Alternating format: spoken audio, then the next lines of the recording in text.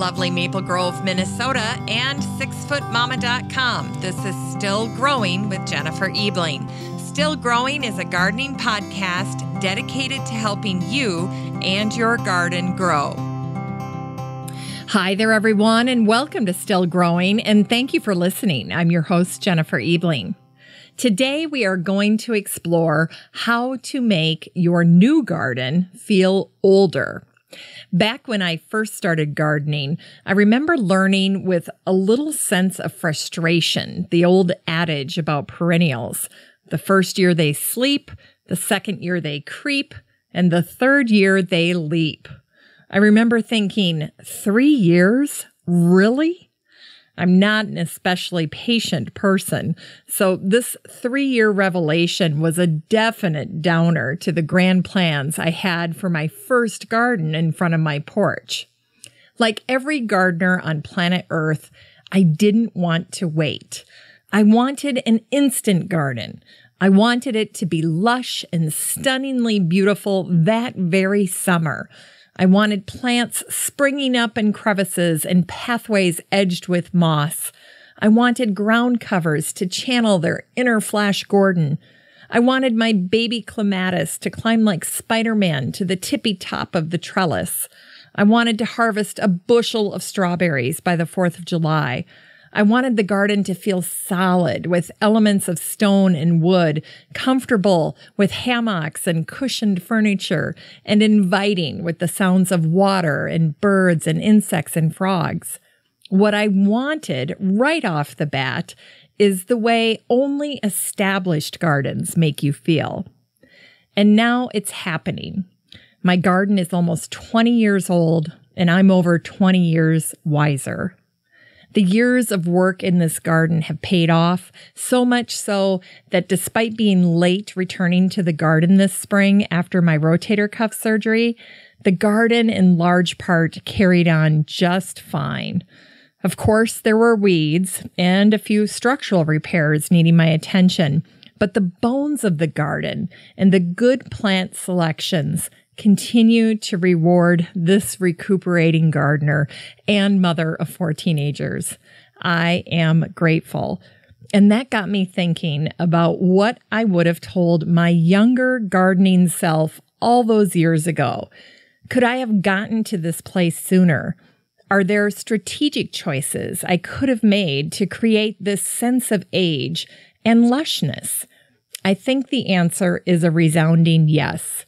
And that's what today's show is all about, making history, how to make your new garden feel older. And it's coming up after an update on the listener community for the show and this week's Garden News Roundup. But first, I'd like to start out by saying thank you for listening to the Still Growing podcast this week. In fact, I hope you're listening to a bunch of gardening podcasts on your playlist every week. It's such a great way to grow and learn as a gardener. And truly, I'm sincerely honored that you're spending some time here listening to the show. I'd also like to invite you to join the listener community. It's a private, free Facebook group that I host for listeners of the show. These folks are made up of gardeners of all skill levels and locations. They're from all around the world, and you can find it on Facebook by typing the name of our group into the search bar. Just search for Still Growing Podcast Group, and the listener community will show up at the top of the search results in Facebook. Now, let me share some of the benefits of being in the group with you. This is a little list of tempting gardener benefits for you to consider. First, by joining the group, you'll have great garden articles that I curate for you that will just automatically appear in your Facebook newsfeed. In fact, one way that you can make what you see on Facebook more customized to your interests is to join groups on Facebook that focus on topics you're interested in. So if you'd like to see more helpful posts about gardening, then by all means, join the listener community for the show. Second, this Facebook group, this listener community, is the only place I go to pick lucky listeners for any show giveaways. Third, you get to interact with the great guests that have been on the show. In fact, anytime I interview a guest of the show, part of my process is to invite them to join the group, and most of them do. So you can interact with great guests that have been on, everyone from Frau Zenny, Jen McGinnis, to Pam Pennick, the author of The Water Saving Garden, Shelley Cram, the author of The Gardener's Bible, Brie Arthur. She was just on and we were talking about her brand new book, The Foodscape Revolution. And that's really what I envisioned when I created the listener community, is that it was a gift for you guys as listeners, a place where if you heard something on the show that you were interested in learning more about, that you could interact with the guests that had been on the show and ask them questions directly. And then finally, of course, I promise no spam. In fact, the content that I share with my listener community is something I work really hard to make sure is helpful and worthwhile for you. Everything I post is curated with you in mind to help you and your garden grow. Plus, it's free and easy to join. This week, I'd like to welcome the following new members: Brevard Smith, Eva Blandino, Brie Arthur, Mandy Pratt-John, Beverly Oaks, Ann Petruzzi, Karen Osborne Zigas, Jennifer Timmons, Patty Kraft, Shannon Moffitt, Esther DeWaters, Amba Lee Coltman, Ismail Ruiz, Joey Emmerich, Natalie Iturba, and Joe Dombeck. Welcome, you guys. There were lots of great posts in the Still Growing podcast group this week, the listener community. First up, I shared a post on last week's episode all about basil mania. That's episode 573, and it covered everything from the history, growing, propagating, storing, pesto tips, and recipes, all tied into basil. And that led to a great conversation about the different things that the listeners like to do with basil. And Sue Luftig said she couldn't imagine anyone who doesn't love basil, and she uses hers in simple pesto and also with vinegars as a summer salad dressing. So when I asked her for more information, here's what she wrote. In my food processor, I puree virgin olive oil, plenty of basil, young olives, and garlic. I don't use too much garlic, a tomato, salt, and pepper. And then I take it out and mix it with vinegar to taste. So that's her basil vinegar salad dressing. And then she wrote, as a different taste, substitute the tomato with strawberries. I thought that was a great idea. And another thing you could substitute for the tomato is watermelon. That would be a great substitute. And then Susan Vollenweider shared that she uses mint and basil in a water infuser, and it's so delicious. And then blogger Gail Eichelberger chimed in and said that she's planted African basil for the pollinators because it's so floriferous. And that's true. That's one of the things that I talked about in last week's episode, that when you let your basil bolt, when it goes to flower, it's attractive to all pollinators, bees and butterflies, as well as hummingbirds. Then lots of listeners shared what was going on in their garden. Kathleen Brown Bonifante shared pictures from her latest plant shopping expedition, and she wrote, "This is what happens when you and your growing friend visit a local nursery with a big plant sale." And then she showed all of these pictures of her trunk just completely loaded with plants.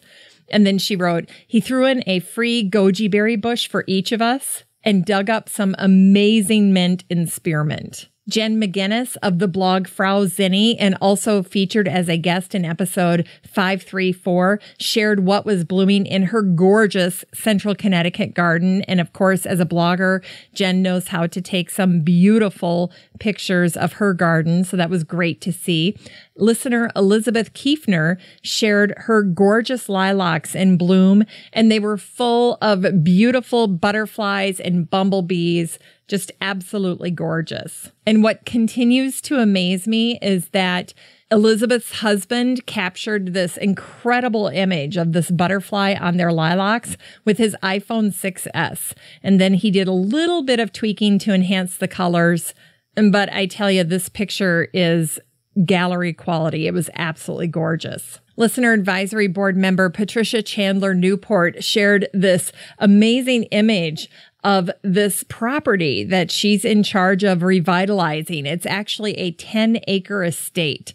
And she showed this picture of this overgrown, weed-ridden property. And she wrote, just a tiny bit of weeding here. By the way, this 10-acre estate looks this way in every place the eye can see. Absolutely crazy. So she showed us some before and after pictures there. She's working really hard to make that place absolutely gorgeous.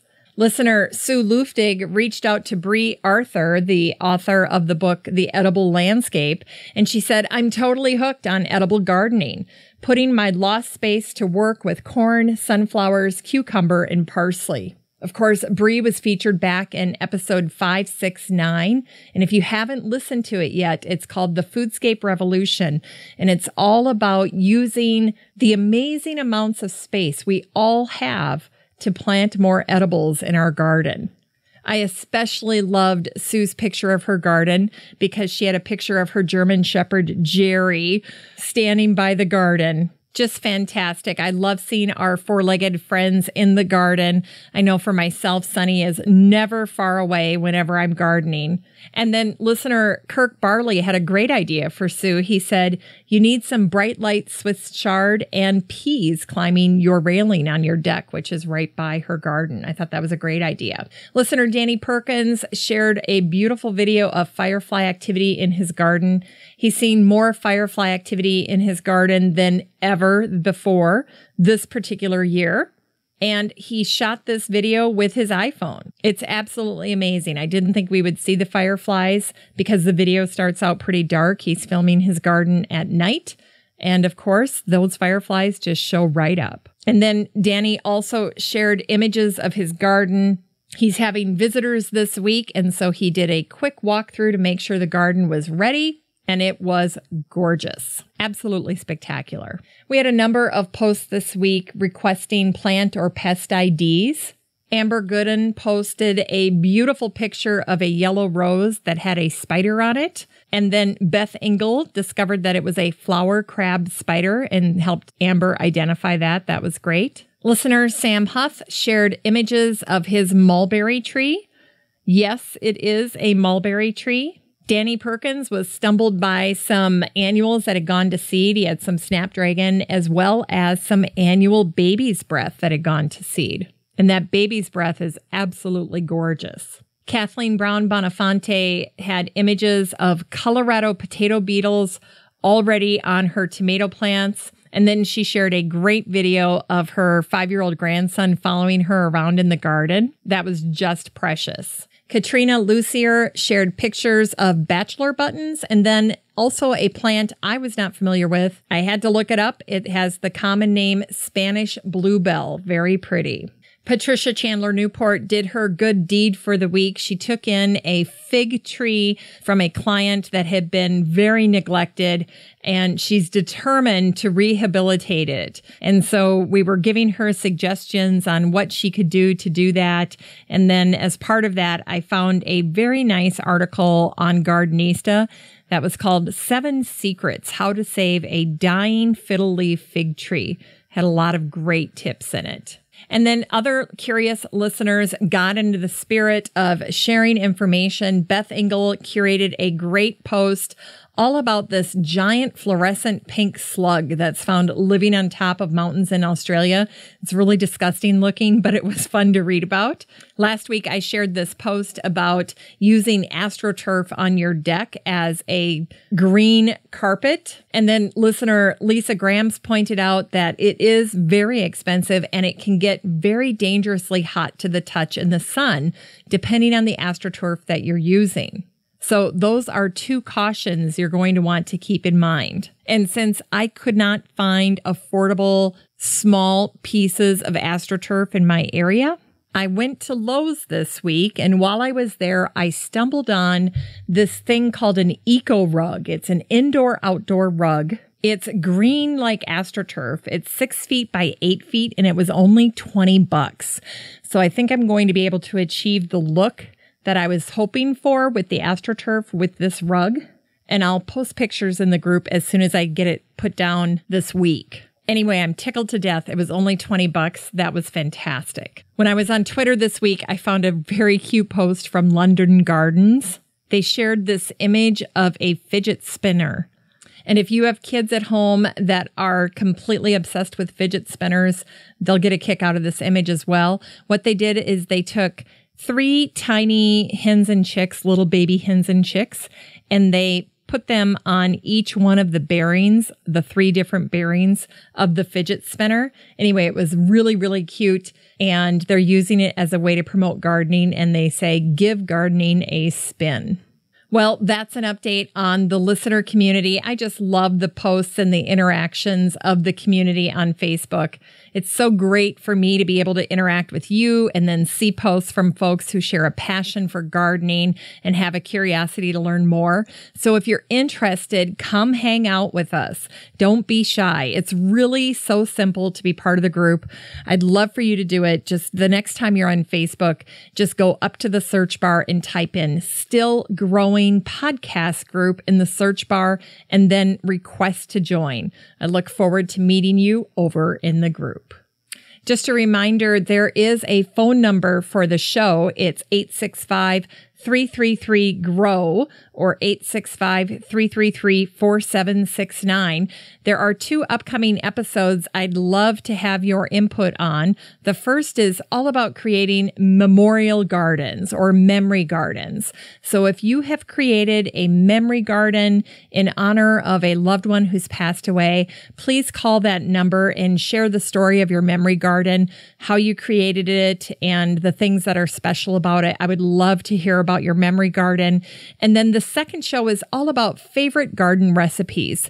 So if you have a favorite garden recipe that you get out this time of year to use with your garden harvest, please share that recipe with us. All you have to do is call the number 865-333-GROW or 865-333-4769. So just to recap, I'm looking for stories on memory gardens or your favorite garden recipes. All right, now it's time for the Garden News Roundup. This is a group of posts and articles that I have shared over the past week with the listener community in the free Facebook group, the Still Growing Podcast group. And it's made up of a dozen different segments, from updates on past guests to articles featuring fascinating folks in the world of horticulture that I'd love to chat with. And that's something that I call the Dream Guest segment. I also cover news and information on special topic areas like sustainability and science. And then the other segments are really designed to honor the commitment of the show to helping you and your garden grow. And they are the How-To DIY segment, the Continuing Ed segment, the Plant Spotlight, segments devoted to shopping, recipes, inspiration, and quotables.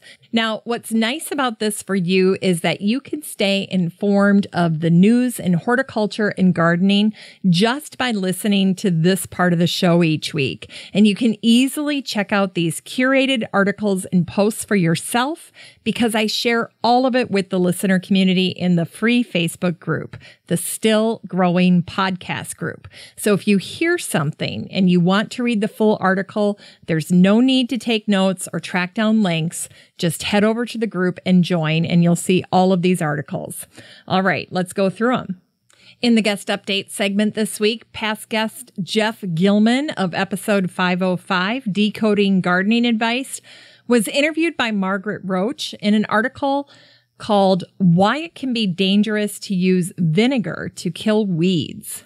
And the subtitle says, vinegar may sound like a good alternative to chemicals, but you should think twice before using it. In the article, Gilman says that there's potential for environmental damage, such as to the toad or salamander.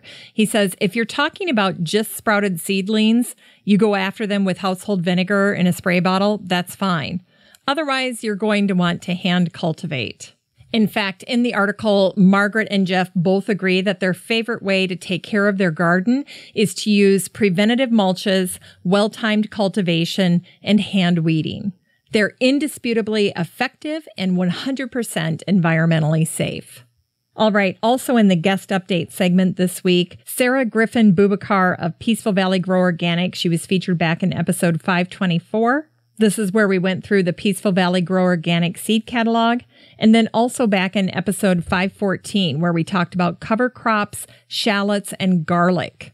And all of those are available from Peaceful Valley Grow Organic. Anyway, there was a great article in the LA Times all about the Peaceful Valley Grow Organic founder, Bob Cantizano. It's a great article, it's a great read, and it's called How This Ninth Generation Californian Got His Start in Organic Farming. In sustainability, the blog Run Wild My Child shared a great article all about gardening with kids, how to make it more fun, and then a wildlife trust out of England shared a great post by Sue Bradley and how she makes insect hotels. This was very inspiring and also something you could do with kids this summer. There were 4 posts in Continuing Ed this week. Mother Earth News shared a great post all about grafting fruit trees. There's a lot of detail here about how to fuse stems with rootstocks to form fast-growing fruit-bearing plants. Also in Continuing Ed is this resource from the University of Minnesota Extension. You head over to the link that's provided, and the top of it simply says, is this plant a weed? And then you choose the plant type, broadleaf, grass, sedge, woody, or moss. And then it will walk you through whether or not it's wanted or a weed. Green Bean Connection shared their June garden chores for abundance and super production. This was a great article, lots of detail here. And then the Washington Post shared a great article called Missed the Boat on Spring Gardening. Relax and follow this guide. This was a post by Barbara Damrosch, and I had a chuckle because she ended the article by saying, recently the French have deemed their common word for weed inappropriate, knowing that even weeds can have value. The current term for weed in French translates to bad plant. So some French are wanting to substitute the word adventice, a plant that simply takes advantage of a spot your garden offers.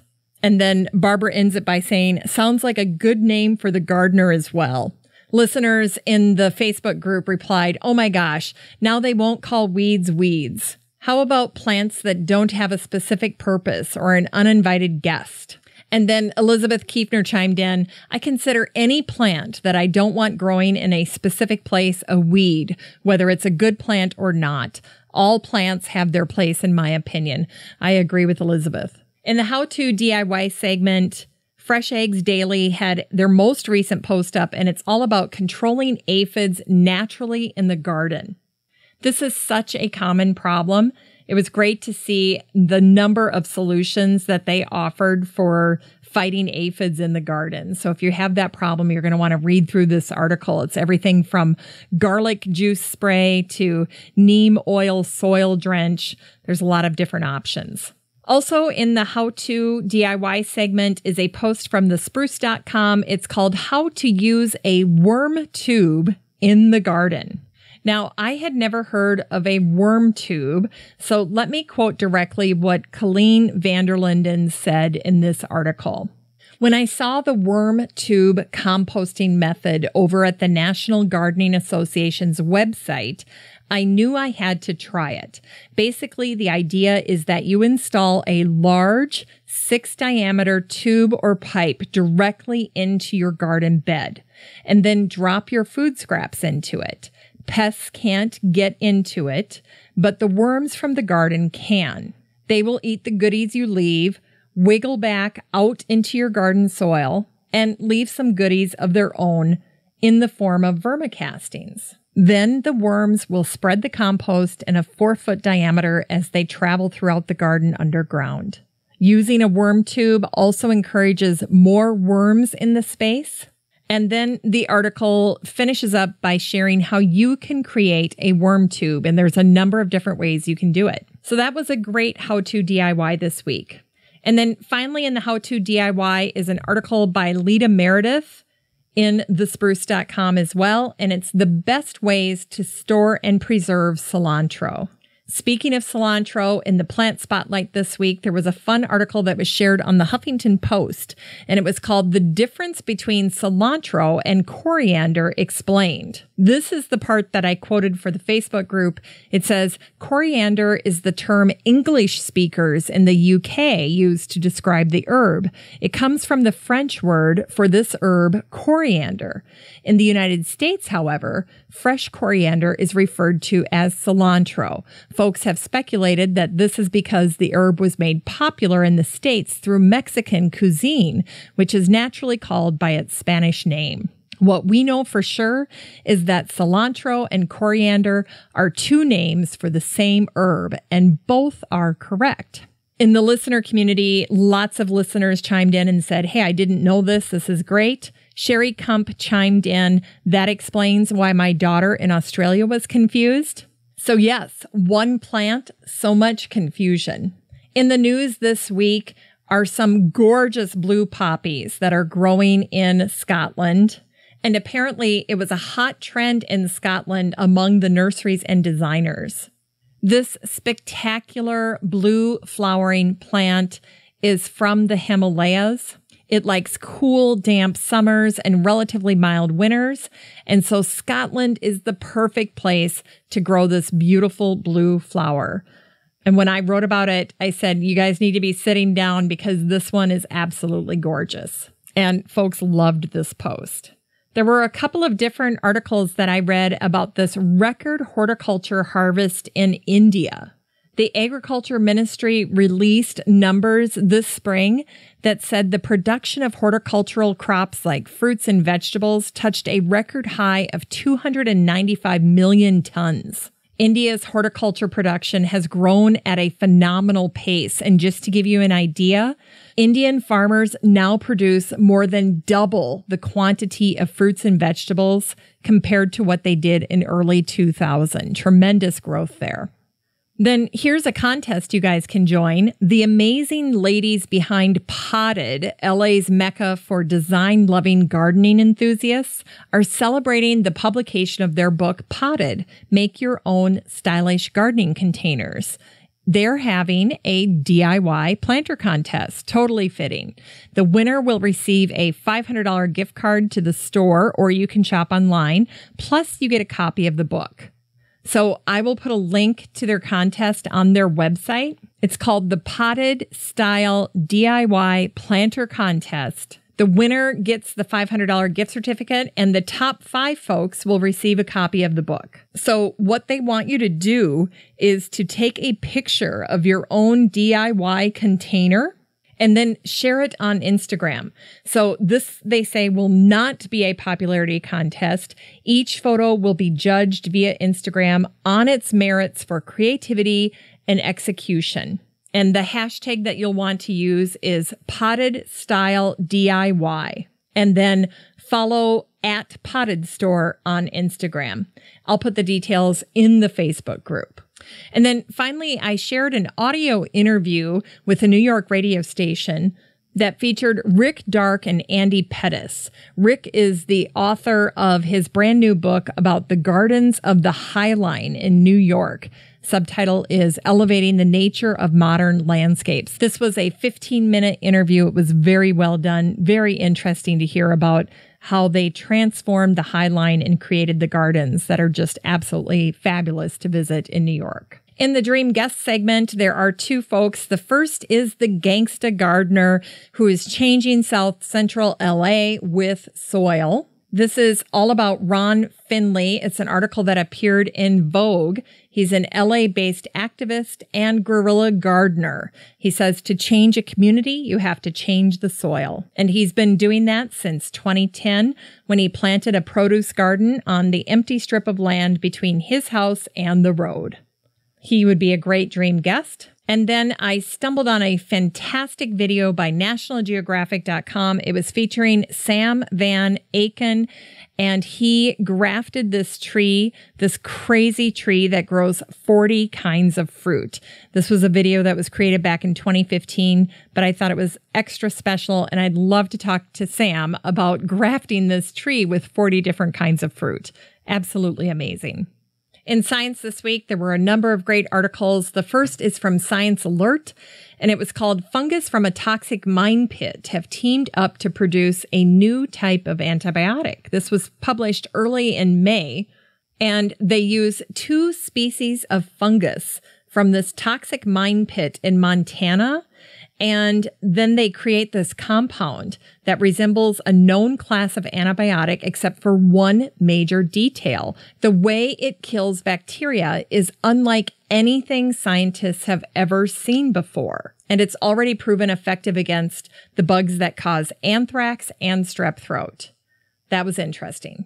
Then newatlas.com shared an article that says plant brains use human-like process to decide when to sprout. A team from the University of Birmingham discovered a cluster of cells in seeds that act like a brain to decide when the plant should sprout. That finding could help improve crop yields. Another fascinating article that was shared by Science Alert is that scientists just solved the strange case of pine trees that always lean toward the equator.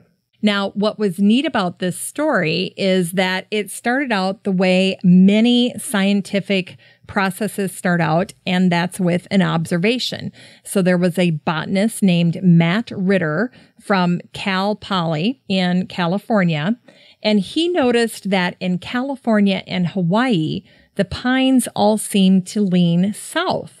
And weirdly enough, colleagues told him that in the southern hemisphere, the trees leaned north. So to investigate this, Matt and his team gathered measurements from 256 trees across 18 regions on 5 continents.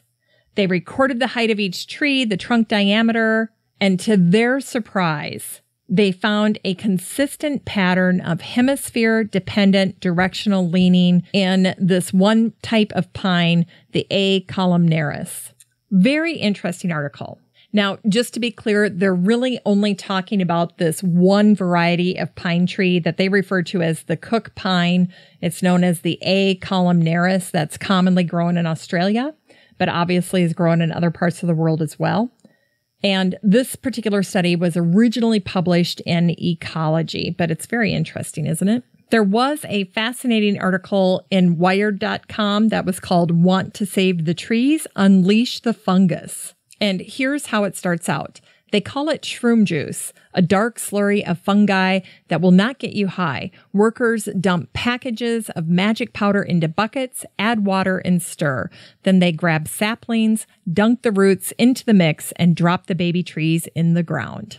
And the whole reason they're doing this is because researchers have found in Appalachia that without inoculating the trees with the fungus, these little trees go into transplant shock. So by inoculating them, they can avoid the shock phase altogether. And then finally, there was another article about how our forests are changing. This one was called Western Forests Might One Day Look More Like Eastern Forests. Very interesting, great article. It's another one in a series of articles that I've been posting about the way our forests have been changing. In shopping this week, thekitchen.com shared a great post called, Do You Really Need a Strawberry Huller? And I have this tool and it came in handy today when Emma made a strawberry oatmeal crumble. It was fantastic. And of course, we got out our trusty strawberry huller and we love it. So this article was all about that, and that made the shopping segment this week. There was one summer, probably about 5 summers back, where I went to a kitchen gadget store, and I think I bought 3 or 4 of these, and I gave them away for Mother's Day or birthday presents. Absolutely loved this gift, and I think it was under $7, something like that. Now, also in shopping this week is that new book called Gardens of the High Line. It's $25 on Amazon, and it's fantastic. It gives a great overview of the history of the High Line, what it took to create this magnificent masterpiece right in the heart of New York City. It was quite an endeavor. I want to read to you this little excerpt to give you a flavor of what these guys were up against when they were trying to create the High Line back in the late 90s. The Highline's existence is a testament to what two determined ordinary citizens with a brilliant idea can accomplish. Robert Hammond, an artist and consultant to internet startups, and Joshua David, a travel writer, became its unlikely founders after they met at a community board meeting in 1999. City officials were planning to tear down the mile-and-a-half abandoned railway structure, and for a while it seemed that Hammond and David were the only people in the city opposed to that demolition. But they not only saved the iconic 1930s steel framework, but also shepherded its transformation into a revolutionary new kind of botanic garden. The pictures look amazing. So that made the shopping segment this week. $25 would make a great Father's Day gift as well. And then if you have money to burn, I found these gorgeous recycled metal ostrich planters. They're very expensive. The small one is $265. The large one is $365, but they're tremendous. People were commenting, they're gorgeous. An inspiration this week, Garden Betty shared a tour of P. Allen Smith's Moss Mountain Farm. That was fantastic. There was a great article shared in Philly.com called How the Farmer's Market Feeds My Soul. That was perfect for the inspiration segment this week. In the New York Times, there was a letter of recommendation shared, and it was all about pothos, the houseplant. Pictorial shared magnificent turn-of-the-century seed art catalogs, so that post was shared. And then finally, Lisa Steele of the blog Harmony in the Garden shared a post called New Adventures, New Gardens, and New Memories. And I just wanted to read the first little bit of this post because I thought it was absolutely extraordinary. She wrote, last year, Alan Bush, a Garden Rant contributor, wrote an article about growing weary in the garden, one which resonated deep within my heart. And then here she's quoting what Alan wrote. I thought of an interview with the writer Reynolds Price. Price was asked what his greatest gift as a child had been. He said his favorite gift had come from his grandmother. She had told him a story. Reynolds Price's grandmother compared life to a traffic light. She explained that the light stays green for a long time, but eventually it turns yellow and you have to slow down. And then the light turns red and you have to stop and wait. Be patient, and the light will, sooner or later, turn green again. I'm not going to tell you what the rest of this post is about, but I fell in love with Lisa's writing, and I explored her blog a little bit more, and I'm a huge fan now. So I hope you take time to check out her blog, Harmony in the Garden. All one word, harmonyinthegarden.com. And then oh my goodness, there were a lot of recipes that got shared in the group this week. The first thing is an all the green things salad. The salad's chock full of lovely green produce ranging from crunchy to creamy. It's fantastic. This was from cookinglight.com. There was a creamed peas with eggs recipe that was shared from thespruce.com. There was a dilled red potatoes and peas recipe. There are a lot of peas recipes here by fruitycrush.com. And then Milk Street, Christopher Kimball's Milk Street. I'm a huge fan of this new catalog. They shared on their Facebook page this amazing video of Israeli hummus. It's warm, whipped, and drizzled. And they traveled to Israel in pursuit of the perfect hummus. And you get the recipe for free this week. It's awesome. And then The Kitchen Window, a local kitchen store here in Minneapolis, they do cooking classes and things like that. They shared a great tip. They said, when a recipe calls for softened butter, but yours is rock hard cold, use a coarse grater and grate what you need. Spread out the shreds and it will soften quickly and be ready to use in just a minute or two. I thought that was a great idea. And then the inspiration for the quote this week came from a post about the Chelsea Flower Show, and it was the Poetry Lover's Garden. This garden was designed by Fiona Cadwallader, and the inspiration for her garden was by Samuel Taylor Coolidge, and it's his poem called The Lime Tree Bower is My Prison. So I did a little research on the poem. It was written during 1797. And the poem discusses a time in which Coleridge was forced to stay beneath a lime tree while his friends were able to enjoy the countryside. So you can listen to how the poem begins by explaining how the narrator was separated from his friends. Well, they are gone, and here I must remain, this lime tree bower my prison. I have lost beauties and feelings, such as the world would have been most sweet to my remembrance, even when age had dimmed mine eyes to blindness. They, meanwhile, friends, whom I never more may meet again, on springy heath along the hilltop edge, wander in gladness, and wind down perchance to that still roaring dell of which I told. Anyway, the poem goes on for quite a while more, and it describes the journey that his friends took as they're exploring, and then it talks a little bit about his friend, Charles Lamb. But most importantly, this beautifully stunning garden that was featured in the Chelsea Garden Show was totally inspired by this particular poem. So read the poem, look at the images of the garden. You won't regret your time spent doing that. Well, that's it for the Garden News Roundup for this week's show.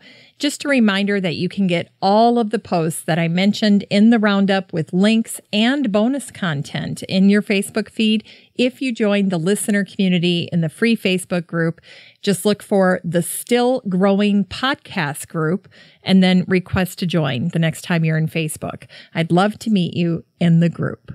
All right, now on to the topic of today's show, how to make your new garden feel older. We often feel romantic or nostalgic when we think of old or well-established gardens.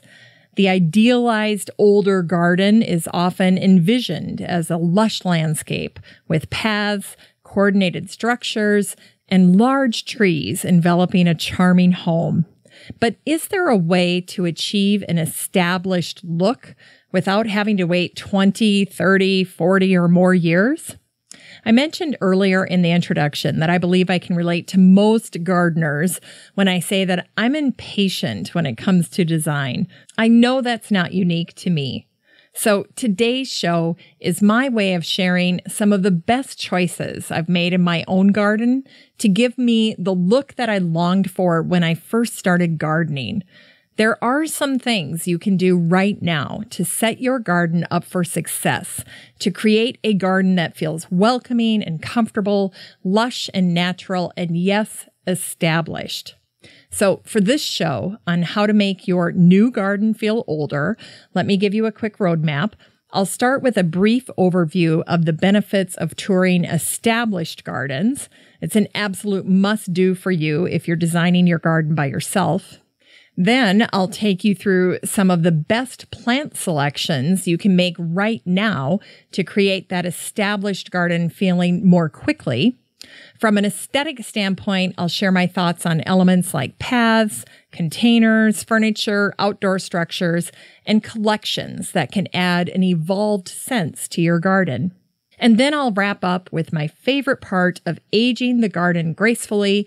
I'm going to tell you about various creative techniques you can use to get crafty this year, to age your terracotta pots, to give your metal, ironwork, wood items, and statues that weathered, distinguished look. I think you'll find these DIYs to be particularly inspiring. So let's get started. Okay, the first point is that you need to start with a plan. And as you're creating your plan, I want you to keep in mind that you are attempting to incorporate history into your garden with a plan that looks as if it's been added onto over time. So throughout the garden, as you're working on your plan, choose inconsistent styles and varying accents along a theme to create kind of a haphazard effect. And when you're doing this, you're furthering the idea that the plan was not completed all at once. So I'll give you a story. I have a neighbor across the street that used to work at Chico's. And one time I was in there and I was buying something for my mom. I love to buy jewelry. And I was buying her a necklace. And then I saw the matching earrings. And then I saw the bracelet and it was all on clearance. And I wanted to get it for my mom.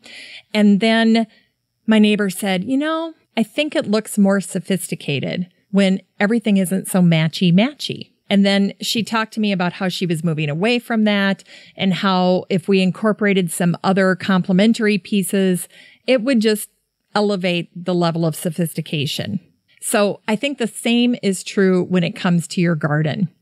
If you create your garden all at once and everything matches and everything's consistent and you have the same everything, the same wall, the same mulch, the same pathway, the same steppers, and it's just set on repeat all the way through your garden, it's very obvious that it's a new garden. Evolved gardens are like homes that you add on to. You add on and you create a mudroom, or you add on and you create a deck. And it's never going to match perfectly with the existing structure. Of course, you try to coordinate it, but that's how you get that evolved look over time. And the same is true in your garden.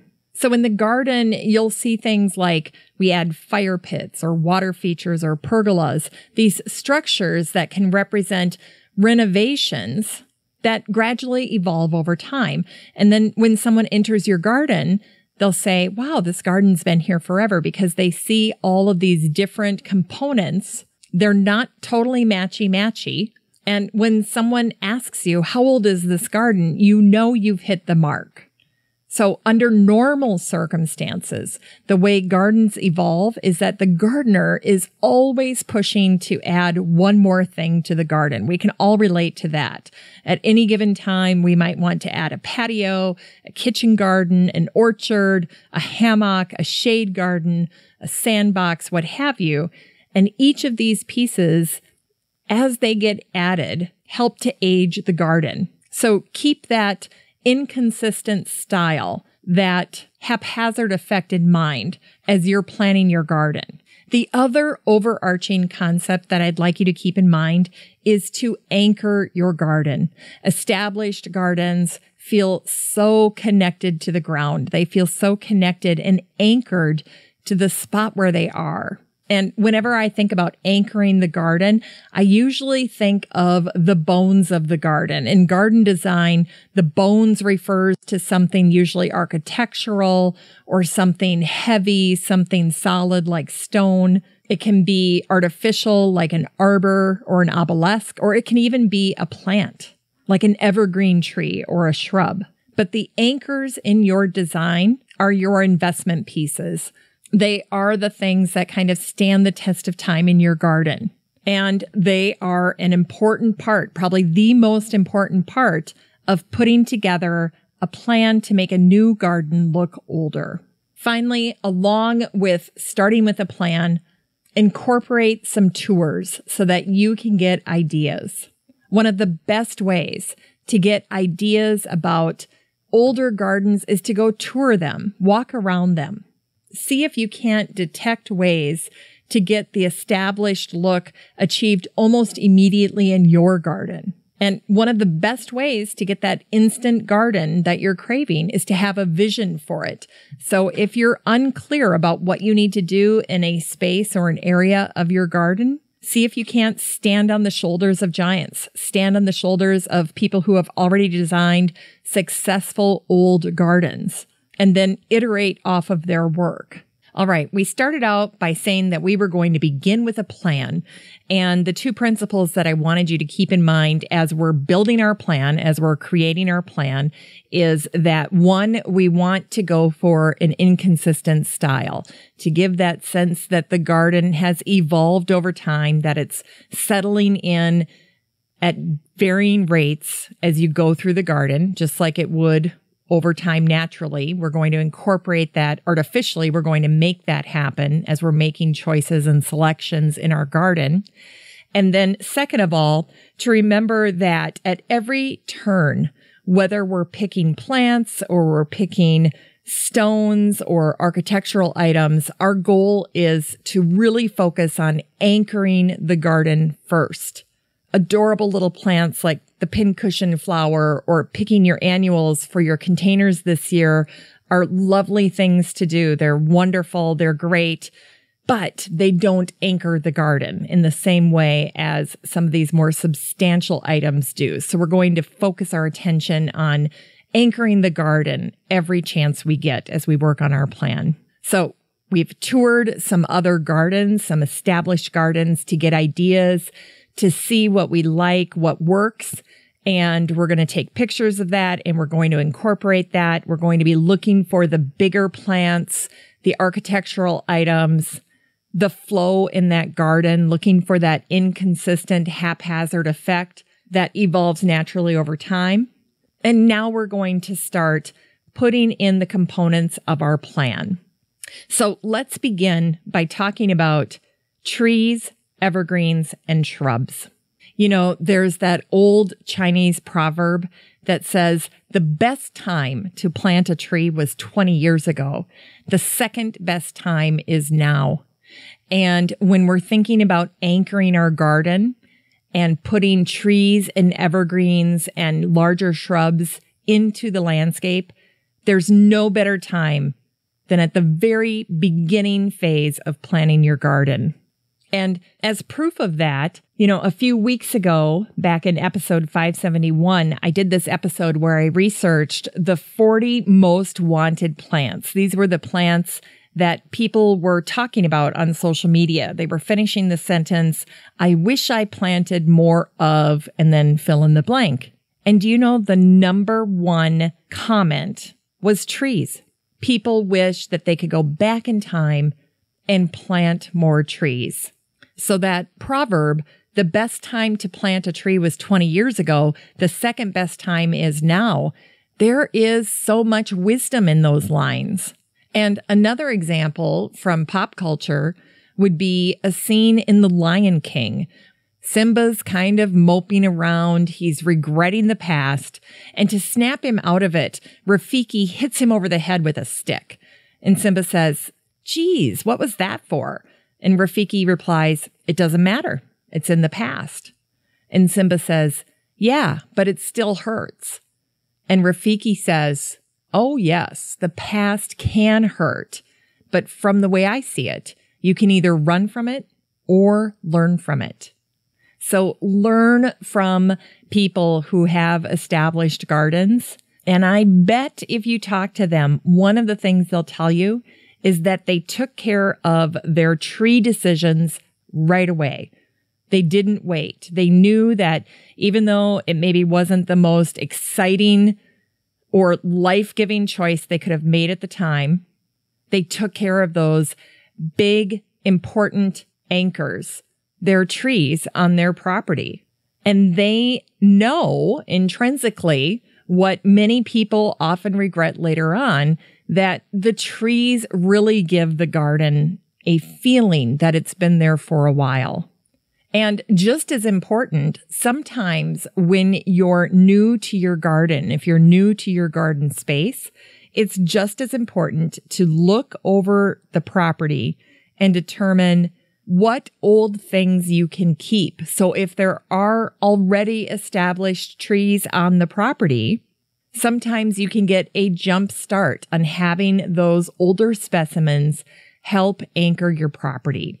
You know, the bones of the garden, the trees that are in your garden are what make it really pretty in the off season, in winter, in fall, when things are starting to die back, when the perennials and the annuals are not giving you that color.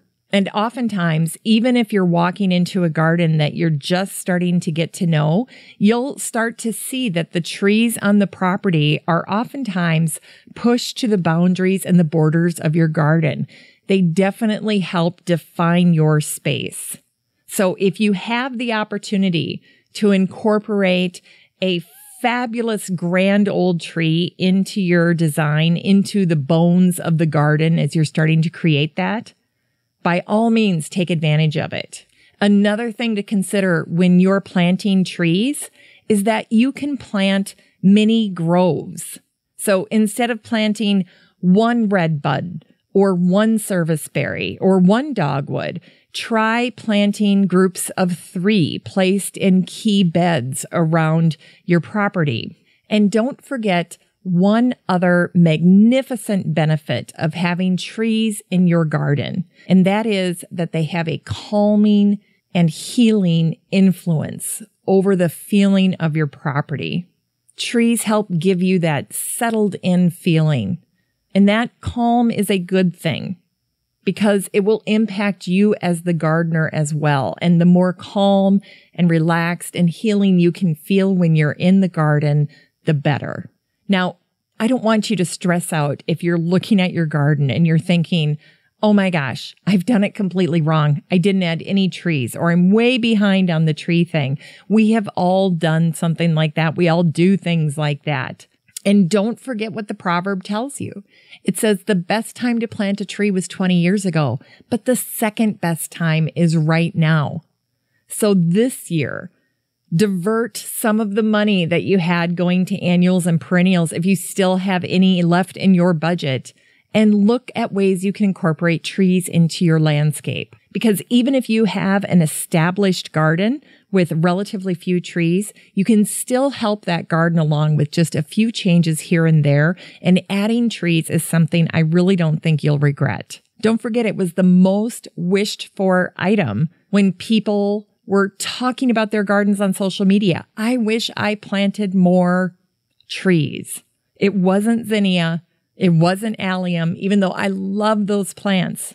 Trees was the number one thing, even on Twitter. Now, of course, once your trees are in, your shrubs and your evergreens, I'll talk a little bit more about those items in a minute, then you can always surround these larger anchor pieces with supporting cast plants. So the next time you're out plant shopping, ask yourself if what you're putting in your cart is going to be an anchor in your garden, or if it's just another beautiful supporting cast member. Because I'm here to tell you that an entire cart of 3 to 20 inch tall perennials is not going to anchor your garden, not in the same way that trees, shrubs, or evergreens can. Those mature trees and shrubs that you invest in today will make the backdrop of your home feel warm and comfortable. And one of the key ways to identify where to site your large trees and shrubs is to go inside the house and start looking outside at your property through your windows, because your windows are framing your property in a way that you can't do when you're just standing outside and looking around. So go in your house and identify 3 to 5 key places where large trees and shrubs would make an impact, where they would have a wow factor on your property. Now, of course, if you're starting from scratch, you get to do this right out of the gate. You get to do this first. Plant your trees and shrubs so that they can anchor the flower beds and start growing. But if you already have your flower beds established, go in the house, look through the window, and see if there isn't a way to incorporate trees into those beds now after the fact. It might involve a little transplanting, but remember, the second best time is now. So let's make that happen. Now, I want to make sure that I spend just a moment here commenting on fitting evergreens into your plan. You know, established gardens often successfully incorporate things like evergreens into their mixed borders. And there's a fair amount of home gardeners who have an enthusiasm for wanting evergreens on their property. But if you haven't considered it, you definitely should, because evergreens make wonderful garden bones because they have so many different varieties to offer, from the dwarf evergreens that are currently on the market to the larger old standards. If you have an immense property and you need to really anchor that huge property down. But let's talk a little bit about dwarf conifers and using them as anchors or as garden bones for your garden. You know, that term gets thrown around quite a bit, dwarf conifers and shrubs. And I wish when people mentioned the word dwarf conifer that they qualified it with exactly what they're talking about. Because in general, dwarf conifers are evergreen trees and shrubs that, when they're mature, will have a height of fewer than 12 feet. So these are not going to be 30, 40, 50 feet in the air and taking up a 20, 30 foot circumference in your garden. These are smaller evergreen trees and shrubs. And for the most part, keep in mind that dwarf conifers, these evergreen trees and shrubs that have a mature height of fewer than 12 feet, are slow growing. So even if you do a lousy job of siting this evergreen, your dwarf conifer, let's say at some point in the future, you realize that it's not in the right spot or you need to redo the garden. You either need to take that tree out or try to transplant it if you can. It's not the end of the world. They're so slow growing that you'll have plenty of time to figure out what you're going to do with regard to the position of that dwarf conifer. Maybe you'll leave it be and you'll work around it. Maybe it needs to go. But the point is that you can definitely go ahead and plant these dwarf conifers in your landscape to get the green and the structure, the year-round beauty of these trees in your landscape. And if you hit the jackpot and they're perfectly sited and you're thrilled with where they're located, you'll be able to enjoy them for decades. Now, I'm just going to take a quick second here to walk you through a few of my favorite dwarf conifers and shrubs. The first one is a small shrub called Hudsonia. So it's the word Hudson with an IA after it. This is a small, slow-growing balsam fir that's really great in smaller yards and landscapes. It's in the balsam family, so it's very aromatic. Now, this one is on the small side. It's only going to be about 2 feet around within the first 10 years of growing it. So you've got plenty of time to figure out what you're going to do around that space after you place this particular evergreen shrub. Now, the Hudsonia can be grown in zones 3 through 7, so there's a lot of versatility there for northern gardeners. Now, another one that I like is a golden dwarf variety that's known as Minima aria. This is a more upright shrub. It's a beautiful, bright yellow false cypress, and it looks like a little pyramid shape. So it gives you a little bit of height, and it's easy growing. Now, you'll want to put this one in a protected area of your garden. It does not want to be blown away by winds. So if you're going to just stand it out in the middle of nowhere on your property, it's not going to like that. Either protect it with other things that are around it, put it near a fence, put it near other trees and shrubs that'll give it some protection. But it will be fine in zones 4 through 8. Now, here's one that gets to about 3 feet high. It's the common juniper. It's known as compressa. And compressa is a dense columnar dwarf tree. And what I love about it is it adds that little touch of formality when you're planning your garden.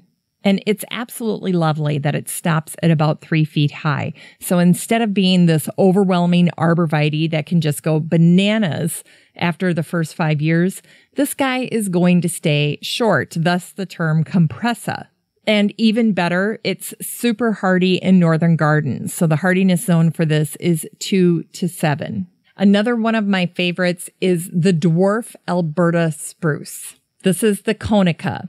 It is very popular. It gets about 4 feet high and 2 feet wide. It has that conical shape, thus the term Conica. And new growth in the spring is like a bright lime green. So it's a very vivid, striking shrub.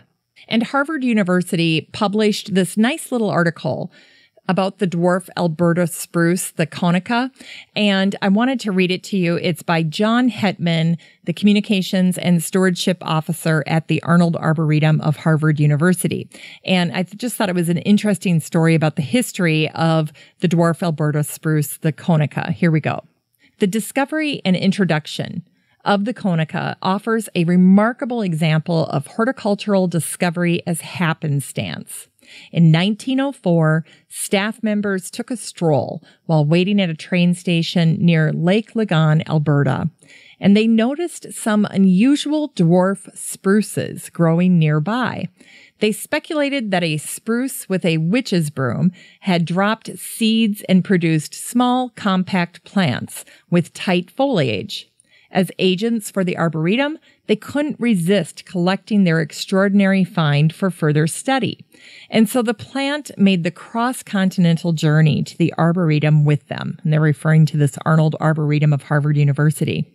Thus begins the horticultural tale of one of the most familiar and conspicuous plants in cultivation, the dwarf slow-growing evergreen known popularly as the dwarf Alberta spruce.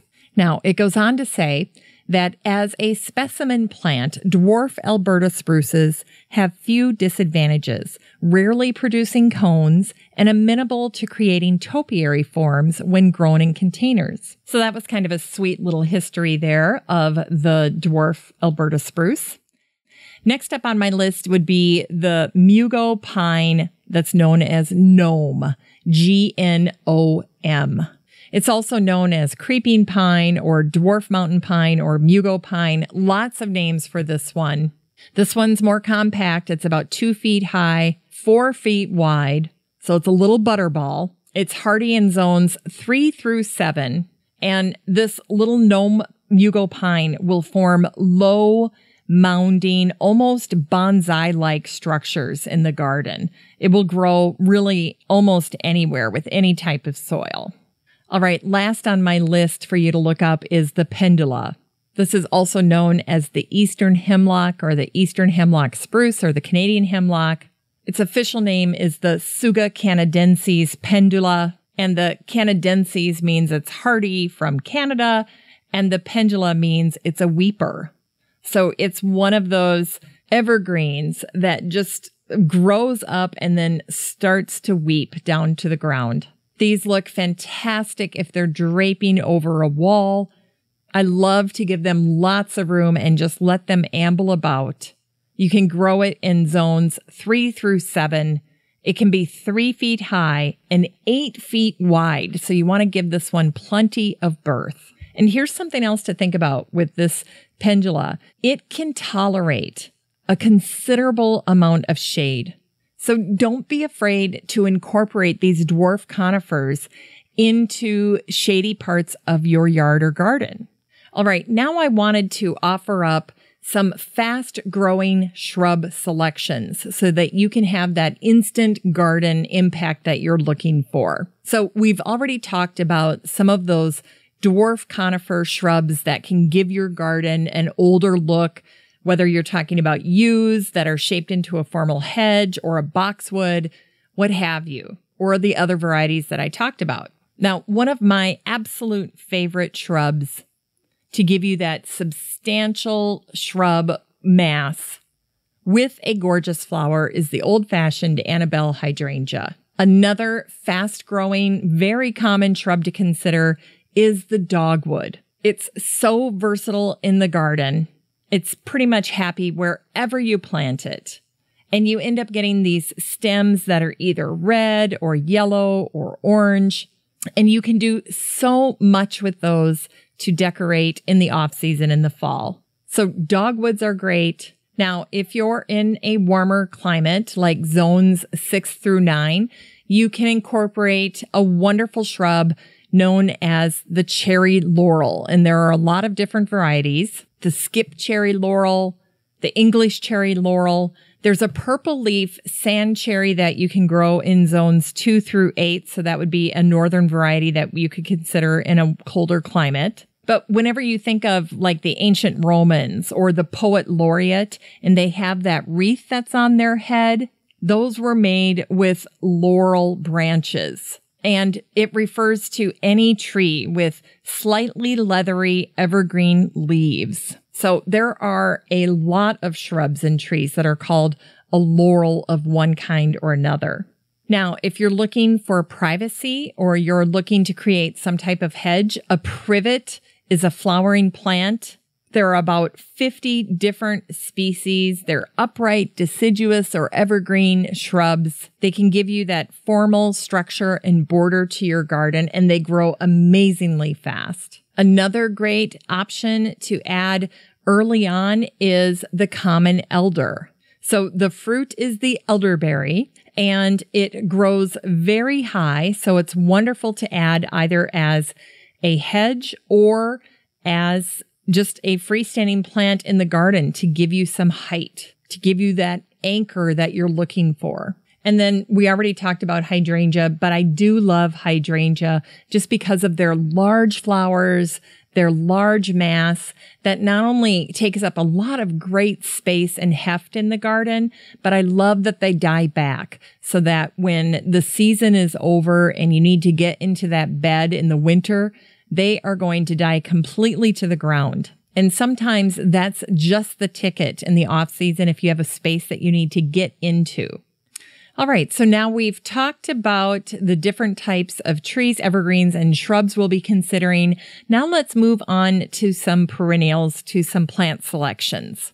Now, when we're thinking about plant selections, we're looking for two things, two types of perennials that are going to help anchor that garden down along with the trees, evergreens, and shrubs. And those are tall perennials and perennials with big leaves. Now, you can listen to the selections that I'm going to share with you now, or the next time you're walking into a nursery or a garden center or a greenhouse, just ask them to show you the taller perennials or the perennials with the biggest leaves that they have, and then make selections based on those options that you have available locally for you. So keep in mind that one of the things that we all enjoy when we go into that older established garden is that the plants have had time to reach their mature size and they spread out and they're taller. And that height kind of performs a type of visual trick where when people are looking at those plants,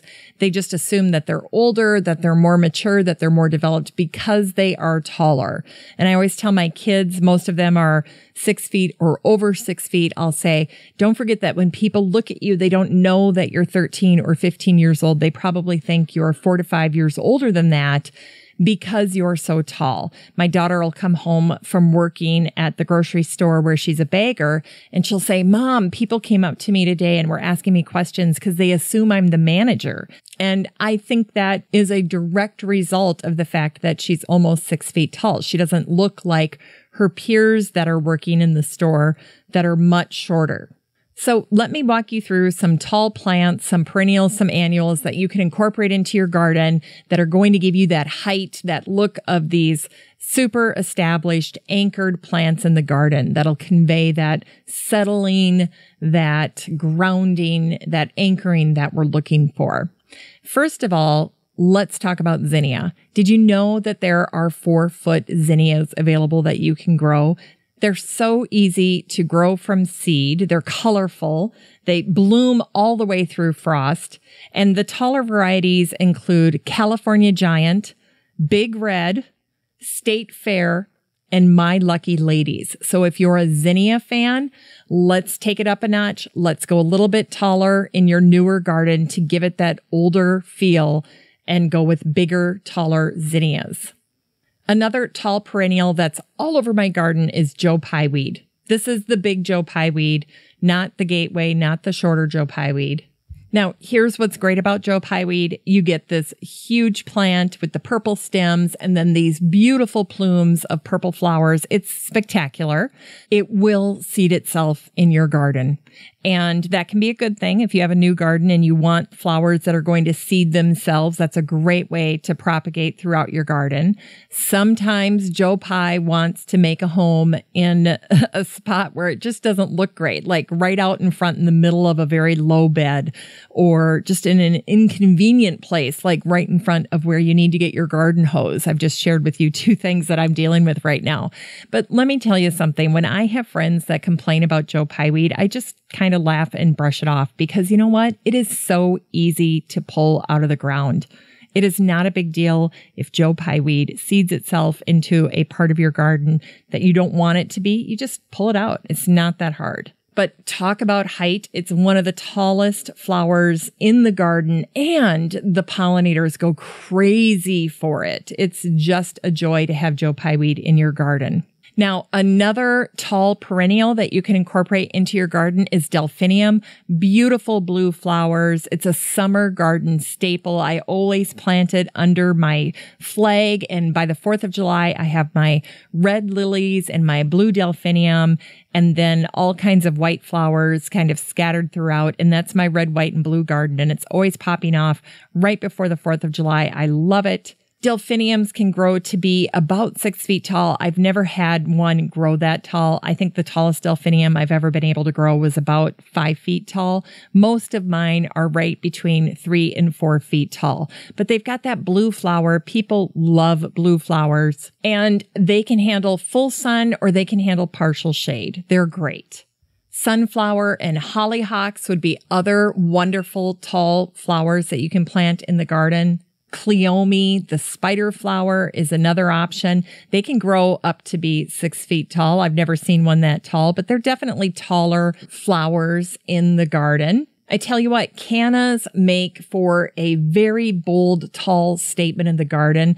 They kind of meet the criteria both being tall and big leaves. I mean, they really can anchor a garden. I was just at a garden tour last summer, and we walked into the backyard, and this woman had a half circle that was solid cannas. I think it was like 20 feet by 8 feet, 10 feet. And it was loaded with cannas, and it was so impressive. It was the backdrop to a pond that she had. And you want to talk about anchoring the garden, anchoring that middle lawn section of the garden with this huge swath of cannas. It was amazing. And there is a canna that's known as the Musifolia, and that can get up to 12 feet tall in a season. So if it's happy and if it's got wet feet, if it's warm, that thing is going to grow amazingly tall. Now, don't forget with cannas, you've got to do that last step. You've got to go out to the garden right before it freezes, and you've got to dig up those rhizomes. You've got to dig them up. You've got to store them in a cool place. And then you've got to get out in the spring and plant them again. That's probably the biggest drawback to dealing with something like a canna, because you can get kind of fatigued toward the end of the season and just say, forget it. But they're so worth it. Now, here's a great native plant to consider. It's Boltonia. So this is also known as the white doll's daisy, false aster, or false chamomile. It is a native plant to the United States and Canada. It looks an awful lot like an aster. It's got white or pink flowers, and it can grow up to 6 feet tall. It puts on a huge show of blooms in the late summer or fall, just like other asters do. And I read an article where someone said it's like an aster on steroids. So it's going to want full sun. But Boltonia would be another tall, wonderful specimen to incorporate into your garden. Now, another thing that you could put in the garden that's got a beautiful bloom on it is this very tall rudbeckia that's known as autumn sun. Autumn sun is the translation of its name, Herbstsonne. But if you're looking for golden blooms in the late summertime, just think of this tall, late flowering coneflower. It can grow 4 to 7 feet tall, depending on where it's located, and it can spread 3 to 5 feet. So this one makes excellent cut flowers. It's wonderful. It's gotten all kinds of awards. It's easy to grow, trouble-free. Look for autumn sun rudbeckia. Now, there are a couple of taller plants that are in my garden that definitely help anchor it that I don't see on many taller plant lists, but I wanted to share them with you today. The first is Angelica. It's a tall biennial and perennial herb. And this thing is amazing in the garden. You're not going to be able to control really where it wants to go. I think of it as a little bit like the Egyptian walking onion. It's going to show up wherever. Hey, the Egyptian walking onion would be another great taller specimen that really can expand in the garden and just look very impressive and very architectural. So keep that one in mind. But this Angelica I like. I do kind of pay attention to where it's popping up. If I don't like it, I'll just pull it out. But generally speaking, it does a great job of seeding itself in my garden. And I'm very happy for the most part with where it pops up. And the bloom is so amazing, so striking that it's a definite keeper for me. It's just one of the most impressive, taller plants that I have in the garden. I probably like it a little bit better than Joe Pyeweed. It's got that purple bloom, but it's just a personal preference. I love Joe Pyeweed as well. And then another super tall plant that I have in my garden is lovage. Lovage is a tall perennial. It's in the celery family. My lovage is definitely over 6 feet tall. It does start to seed in other areas of the garden. So if you don't want it in a spot, you're going to have to pull it out. Not a big deal to do that. It does flower and it creates these little umbels because of course it's in the celery family. And the flowers are yellow to greenish yellow. We really wouldn't be growing it though for the flowers. You would be growing it for the beautiful green foliage and the fact that it's so tall to give you that height and anchor in the garden. Oops, I just remembered one more from my garden that I wanted to tell you about, and that's the cup plant. This is a super tall perennial. It's got happy yellow flowers at the top. It looks like a dandelion on steroids. I'll tell you, that's what it looks like. It's got these daisy, beautiful flowers that pop up in the summertime. It's absolutely gorgeous. They will kind of make a little grove for themselves as they're growing. And then I love the way that the leaves come together on the stem. They actually form a little cup around the stem, and then water will collect in there. And the birds go crazy for that because it's a great way for them to get water during the summer. They'll go up to those leaves. You'll see finches and all kinds of birds just taking a little drink out of the leaves where the stem and the leaves connect because it makes that little cup. But the beautiful yellow flowers start appearing in the midsummer. It goes all the way till fall. They look kind of like sunflowers, but the heads are a little bit smaller. Anyway, that would be a wonderful tall flower to add. Okay, let's move on to the plants that have big leaves. You know, plants that have big leaves will look a lot less like they were just planted and they will get to mature size sooner. So looking for those big leafed plants really pays off. Ligularia would be an option here. The rocket, I have that growing in my garden. That likes wet feet. Rogersia or Rogers plant. I love that plant. I just bought that a couple of years ago. I have that growing in an area that has a lot of moisture, so that likes wet feet. It's got such a crazy colored foliage. It's kind of a brown. It's amazing. I love that plant. Bigger leaf. You know, rhubarb or Indian rhubarb would be big leafed plants that you could grow. Brussels sprouts would be in that category as well. Very impressive. That Indian rhubarb is also known as umbrella plant. I love that plant. That actually is on the cover of the album cover for the Still Growing podcast. So if you ever look at the album cover and you see that little pink flower, that's the flower that the umbrella plant sends up before it shoots up these huge leaves. So that's a favorite of mine. That beautiful little pink flower shows up early in the spring. Elephant ears would be a great option. Elephant ears grow so fast, it's crazy. And then the leaves just keep coming, one bigger than the next. So if you have a happy elephant plant growing in your garden, you'll be pleased with the display. Now, elephant ears grow from tubers.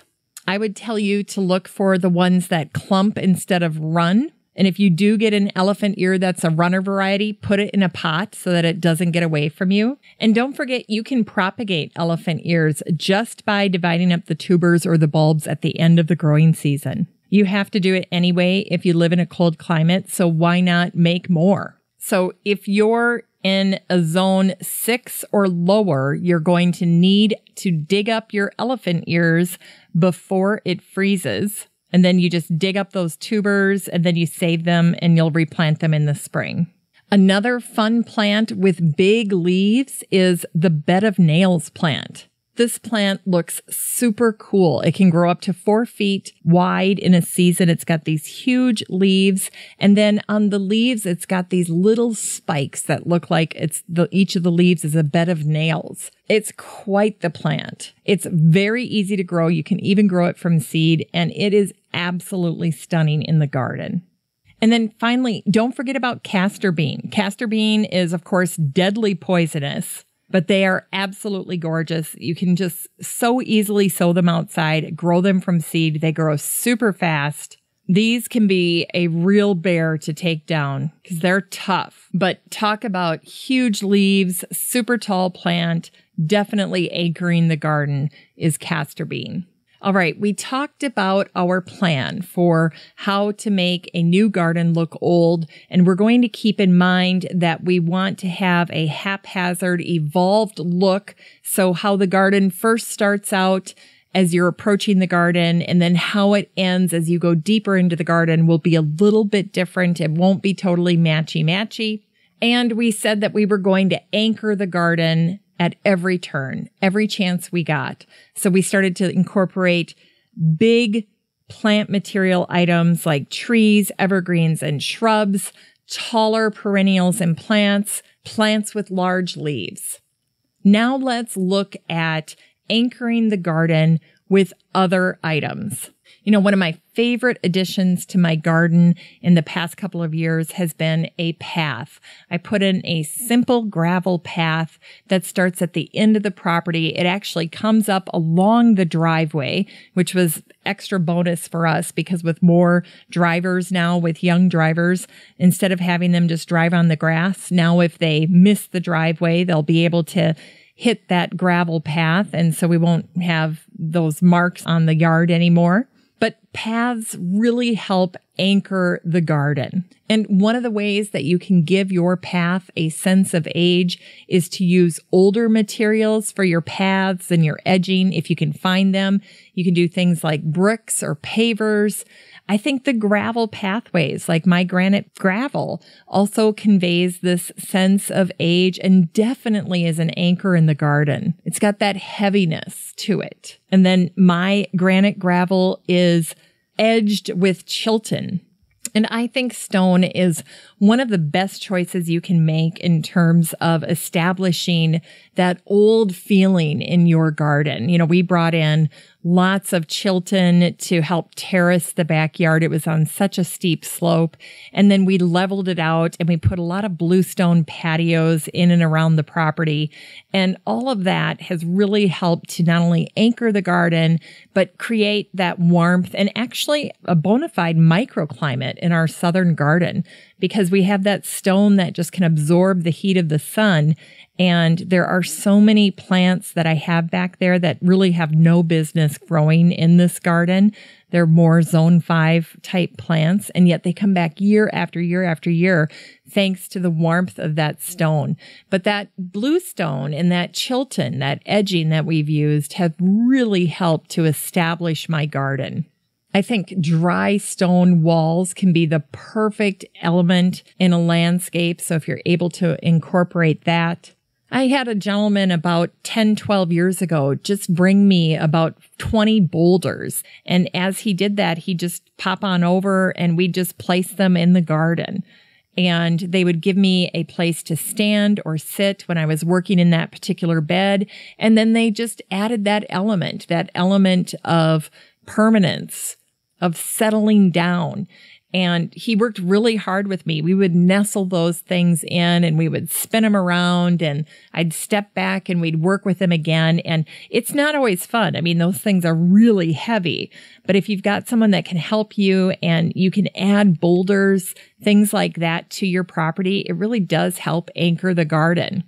Now, when I'm looking for especially large pieces of stone, I'm looking at bringing in boulders that have either a nice sitting surface, so whether it's smooth or whether it's flat. And I incorporated those not only throughout the garden, but also along my water feature. So I didn't want jagged rocks that the kids and I couldn't sit on because I knew that one of the things we were naturally going to want to do was sit by the water feature and put our feet in. So I made sure that at least in about 6 to 8 different areas, there were places where we could sit and just put our feet in the water. It was wonderful.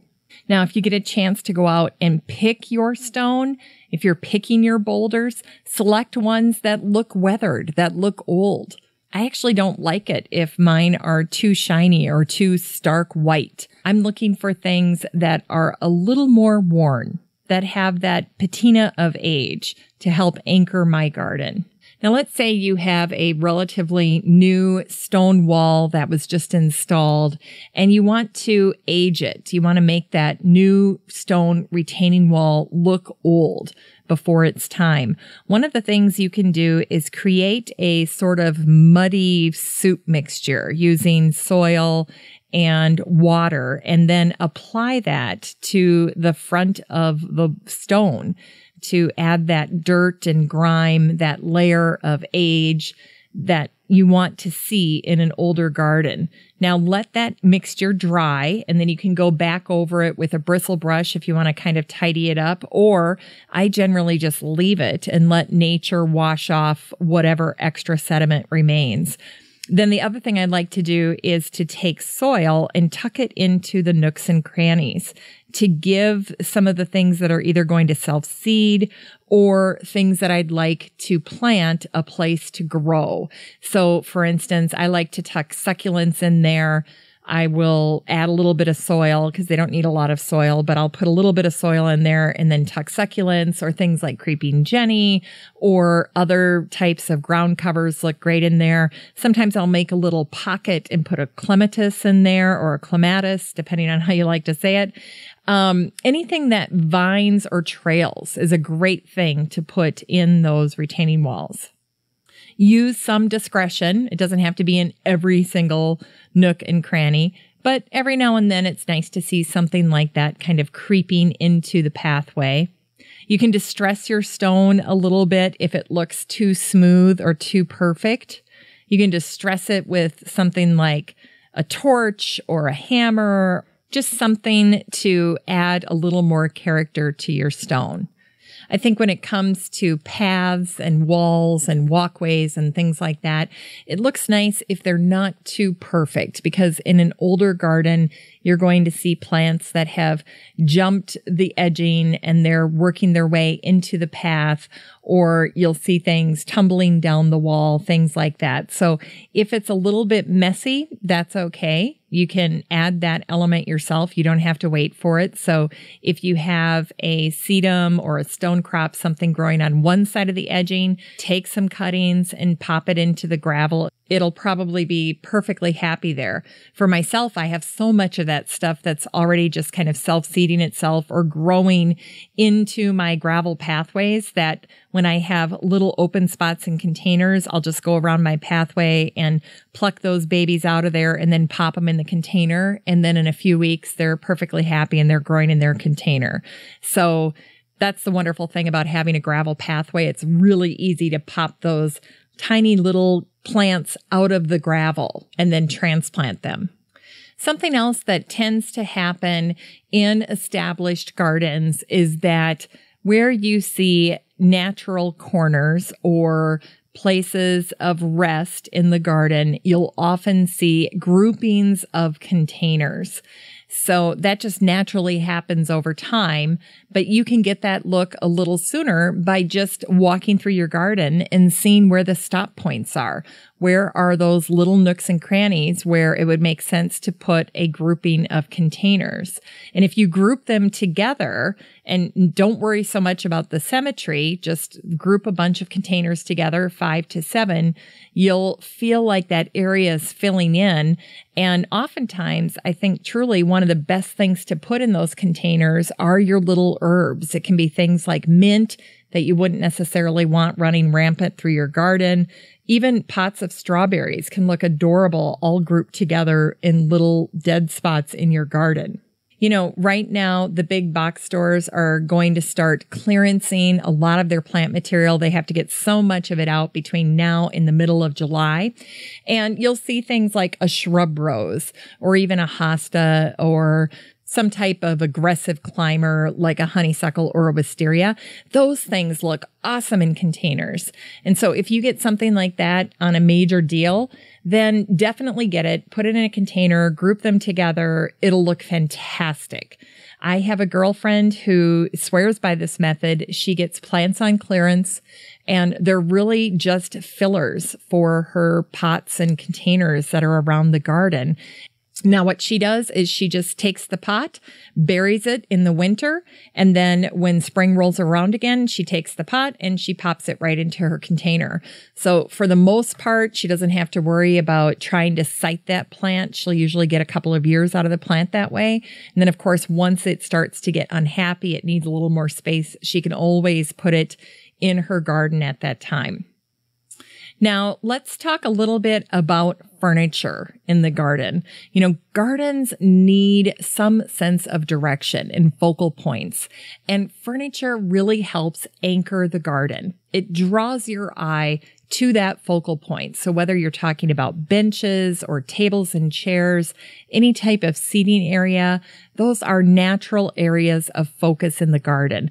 I know a few years ago we put our fire pit in and we have the white plastic Adirondack chairs all around it, and it looks absolutely gorgeous. It totally draws your eye right to it. And then to make it even more magnetic, the path in two different directions leads directly to the fire pit. So whether you're coming up from the south garden along the water feature, or you're walking along the front of the house, going right past the beautiful front ornamental garden, all paths lead to that fire pit. And that provides such a great anchor. Not only is the fire pit an anchor itself, but then all the furniture around the fire pit, the white benches, the white Adirondack chairs, the cute little white tables, all the little containers that are nestled around there, even the area where we stockpile firewood is an anchor in the garden. The one thing I would caution you on that I think distinguishes furniture in an established garden from a new garden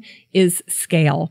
Oftentimes, new gardeners will grab furniture and just on a whim, that's the furniture that they have and they use, and it might not fit perfectly. It might be overscale. It might be too small.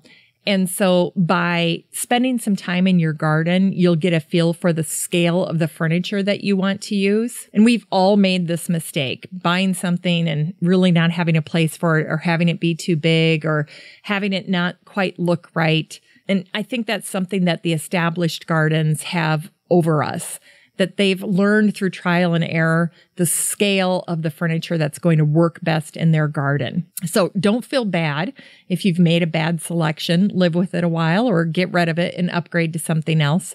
But just know that as you're trying to establish this lived-in look, this very grounded look, that the scale of your furniture is going to help contribute to that anchoring and that level of comfort that you're looking for. Now, we've talked at the very beginning about not having things too matchy-matchy, and I think furniture is a way that you can do that. I have a lot of pieces in the yard that are white, but they're all kinds of different styles. In the front, there's wicker furniture. By the fire pit, there's the plastic Adirondack chairs, plus white benches. And then along those are white metal tables. I have a natural teak dining set that's in the eastern garden. There's a white rocking wood bench in the back. The furniture on the back deck is all a walnut colored wood. My point is that even though there are a lot of white elements, there's all kinds of different textures, different materials that make up my outdoor furniture. And that really gives it that eclectic, collected, over time look. And then something else I think is a very nice touch that often happens in established gardens is that when they're working on their architectural structures, whether it's their pergola or their arches or arbors or trellises, they tend to coordinate with the house.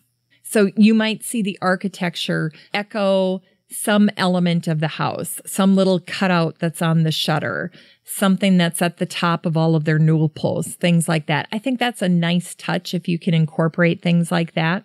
I had this one side on the eastern side of our house where there was this large expanse of siding and there were no windows in this area. It was just like a big blank side of the house, and it drove me crazy because it was so enormous. and it just looked so dull and lifeless. So what I did is I had some guys come over and I designed this Mongo trellis, and it's made up of 4x4 posts that are about 20 feet high. And then we put lattice work all across it in panels. And that lattice work, that ginormous trellis, really breaks up that dull, blah expanse of the house. And then because it's white, it matches the trim color of the house. And then the little posts that I put at the top also match the style of the house, the porch railings and things like that. And I think that's something that you see more in established gardens, that there's a little bit of a marriage that has happened between the garden and the house. And the established gardens tend to complement the home. And, this reminds me as well, we were talking about tall plants. Well, one of the ways that you can get tall plants out of maybe average plants is to go vertical with them. So when you incorporate things like trellises, vines that would maybe normally be ramblers that you wouldn't consider to be tall plants, all of a sudden they have this vertical potential that they didn't have before. So I think trellises and arbors are a way to get that vertical height that we're looking for in the established garden with plants like clematises, climbing vines, things of that nature. And the same can be said for containers. Once you put something in a 2 or 3 foot high pot, you've already started from a point of advantage. Those plants are already elevated. So that's a wonderful way to get height in the garden. And that also reminds me that when you're going to the garden center and you're looking for pots and plants and things of that nature, look for taller, bigger pieces. If you have a number of different shrubs or trees to choose from, pick the one that's the tallest. Pick the one that looks the most mature. You might as well get a jump start. I think when it comes to painting items outside, it's nice to stick to a more neutral palette. Older gardens tend to have very neutral, timeless tones. The colors that are in these gardens are meant to blend in, not overshadow. Something that you can do to make that paint process look old right from the beginning is to thin the paint. And then just the elements will create that patina of weathered wood, the look that you're going for. It makes it much more subtle, much more delicate, but it adds this level of character to visitors that are coming to your garden. And a lot of times, think about it, if paint is thick and solid and richly colored, that's conveying newness. And it can add a stark quality that you don't want when you're trying to make a new garden look old. Lighting is another place where I think you want to exercise some discretion. You can think about your lighting in terms of the style or the look that you're going for. If you have an older garden, you might want to look for lanterns or lights that have an old, timeless appeal. And of course, the goal in an older garden is that you want to provide lighting to make the garden more safe, to make it feel warm and inviting, but you don't want it to look like a runway. You don't want it to look like a new age, high-tech outdoor environment. If you're going for timeless, if you're going for that older, weathered feel, incorporate that into your lighting. You want it to be subtle and not ostentatious. I would say exercise some restraint when you're incorporating lighting into an older garden. One way you can do that is to minimize the number of uplights that you're going to use, especially on structures. So don't go crazy uplighting outdoor gazebos or pergolas or things like that. Use discretion when you're placing those things and do minimal path lighting as well. Something else that's a wonderful anchor in any garden is a water feature. Water features provide such wonderful visual and audio interest. I think anytime you add water to a garden, it ups the elegance factor. So whether it's something as simple as adding a fountain or adding a full-fledged water feature, I think you'll find it has a special merit in a garden that you're trying to make look established. Be careful, though, when you're picking your water feature, especially if you're getting something freestanding. Sometimes they can look just too overdone, too overdesigned. We've all driven by the homes that have these enormous water features out front with like 2 lions on either side of it, and it just doesn't fit with the home or the neighborhood.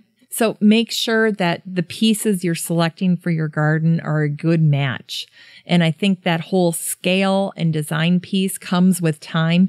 People roll through different pieces before they finally settle on something that they know is working in their garden. And that's the difference between a brand new garden that we're trying to cobble together as best we can and a garden that we've spent a lot of time with, getting to know, getting to understand, and fully appreciating the scale that works in the garden. All right, just a couple of more comments here on some other things that you can add to your garden that will help give it that established feel. And then we'll move into aging pieces in the garden prematurely, how to do that, how to age your terracotta pots or your metalwork, all of that stuff, to give it that weathered, charming look that everyone loves. So before we go into that, let me just talk quickly about using vintage things, broken items, collections, that kind of thing in the garden. So when it comes to incorporating vintage things, this was a trap that I'd fallen into early because I love vintage stuff. I could just thrift shop and flea market shop till the cows come home. And what ends up happening is you can go overboard with this. And so over time, I've learned that I've had to really go through and edit these items and get them out of the garden because it can start to look a little junky, a little too mismatch, a little too careless. And that was not the look that I was going for. So as I was evolving, my garden evolved, and a lot of that stuff came out of the garden. But there are every now and then some items that I find that have a vintage quality to them that I think are wonderful accent pieces in the garden. This year I stumbled on an old farmer's market sign, and it had so much character and it was so substantial that I was thrilled to get that. I have yet to place it in my garden, but I have a better eye for the scale and the look that I'm going for when I'm getting something vintage in the garden. So if you're unsure, you can always ask a friend, you can ask your mom, you can ask anyone what their thoughts are on whether or not it fits in your garden, whether or not it creates the feeling that you're going for. And over time, I think you'll get better at picking those items. Now, one of my spring tasks every year is to go through the garden and pull out the items that have been weathered beyond their life, weathered beyond their usability in the garden. I'm talking about things that are now rusted through or have completely decomposed. I had this wonderful beehive basket. It's called a bee skep. It's this carefully designed domed basket. And a lot of times people just use it to decorate with, or maybe they'll cover a platter of food with it to keep the flies off it until you're ready to go eat. But anyway, I had this and I left it outside in my southern garden, and it was outside for a good year, all in the elements, through the snow, through the rain, what have you. And when I went out this spring, it was disintegrating. So what I did with it is I just busted it into little pieces and I used it as a mulch cover over my bush bean garden. So it's now providing that coverage, that kind of weed barrier that I'm looking for. And so it has a whole new life that way. But I think every spring you want to do that. You want to go through your garden and pull out the things that have lived beyond their shelf life. And then, hey, as you're doing that, sometimes we learn, okay, we shouldn't get this or we shouldn't leave this outside, that kind of a thing. And that's totally fine as well. Something else I think can look really nice in an older garden is the repurposing of broken things. But I think you have to be careful here that it looks especially loved, perfectly placed, and very functional. Sometimes a great example of this would be a bird bath or a fountain that has a crack in it or a leak in it. So it can't be used in the way that it was originally intended, but you could turn it into an elevated garden. You could put succulents in it or other things. Maybe it's your cactus garden. something like that. But oftentimes when you go through an older, more established garden, they will have used broken things to make the garden feel even more established and old. So again, I think this is something where you might want to practice some restraint. Don't just reuse everything, repurpose everything. But if you have something that is especially difficult to part with and you think it has some aesthetic value still, then go ahead and use it. Okay, the last piece here in terms of something you can add to your garden to add that age is a collection. And older gardens tend to have things as you're walking through them that you can see have been collected and pulled together over time. One of the happy accidents I stumbled into is I decided that I didn't want the collection of pots and containers that I had been accumulating because they were all different colors and all different sizes and shapes, and it just felt so discombobulated. So I saved my absolute favorites, and then I started buying terracotta pots, and terracotta pots only. So when I was at garage sales or thrift stores, or if somebody was just giving them away, which is often the case, people get tired of terracotta pots, I would buy them. And then I started to pull them together and stack them in a few strategic places in my garden. And so I always have a ready supply of terracotta pots when I need them. It's a signature look of my garden that I have so much terracotta pottery throughout my garden. And then I feel like I've shared this so many times before, but one of the ways that I like to stack my terracotta pots is I will cut up strips of burlap and I will layer it in between my terracotta pots. So I'll cut up these little strips and I'll have it be a terracotta pot upside down and then a little hunk of burlap that kind of sticks out the bottom and then another terracotta pot over that. So think about that burlap as kind of a liner inside the terracotta pot. That's the look I'm going for. I use it to help me stack those pots so that they don't stick together. I also use it as a way to prevent things from going out the bottom of that hole on the terracotta pot. And I think it looks adorable to have a little bit of burlap sticking around the edges as a liner. It's just kind of a nice little feature. And then if you want to jazz up those terracotta pots even more, you can put a little twine or a little metal wire around the outside. It just adds a little something, a little personal touch to the way you want to handle your terracotta pottery. So instead of just having that bright orange, crazy terracotta pottery that's not terribly inspiring, I like to age mine. I'm going to walk you through that in a second here. But in addition to that, I add a lot of little touches, such as the burlap, such as the twine, things like that. And I do things like taking that terracotta pot and I'll lash it to a fence post and I'll put some silverware inside it so that I have a utensil that I can use to quickly weed if I have to, if I'm just going around. I'll put some serrated knives in there, things like that. If you have little kids, you might not want to do it. I'm beyond that point right now, and it's so handy for me to have that in a few places in my garden. And I really like it. So the terracotta pots is the collection that's probably the most recognizable in my garden. And then there are a number of one-of-a-kind finds, like that farmer's market sign or the fountains that I scour Craigslist for. About 3 years ago, I bought this huge cement planter that had this base that I think it took 6 high school boys to move for me, and then this ginormous scalloped top. And it's right at the front of my property underneath the locust tree.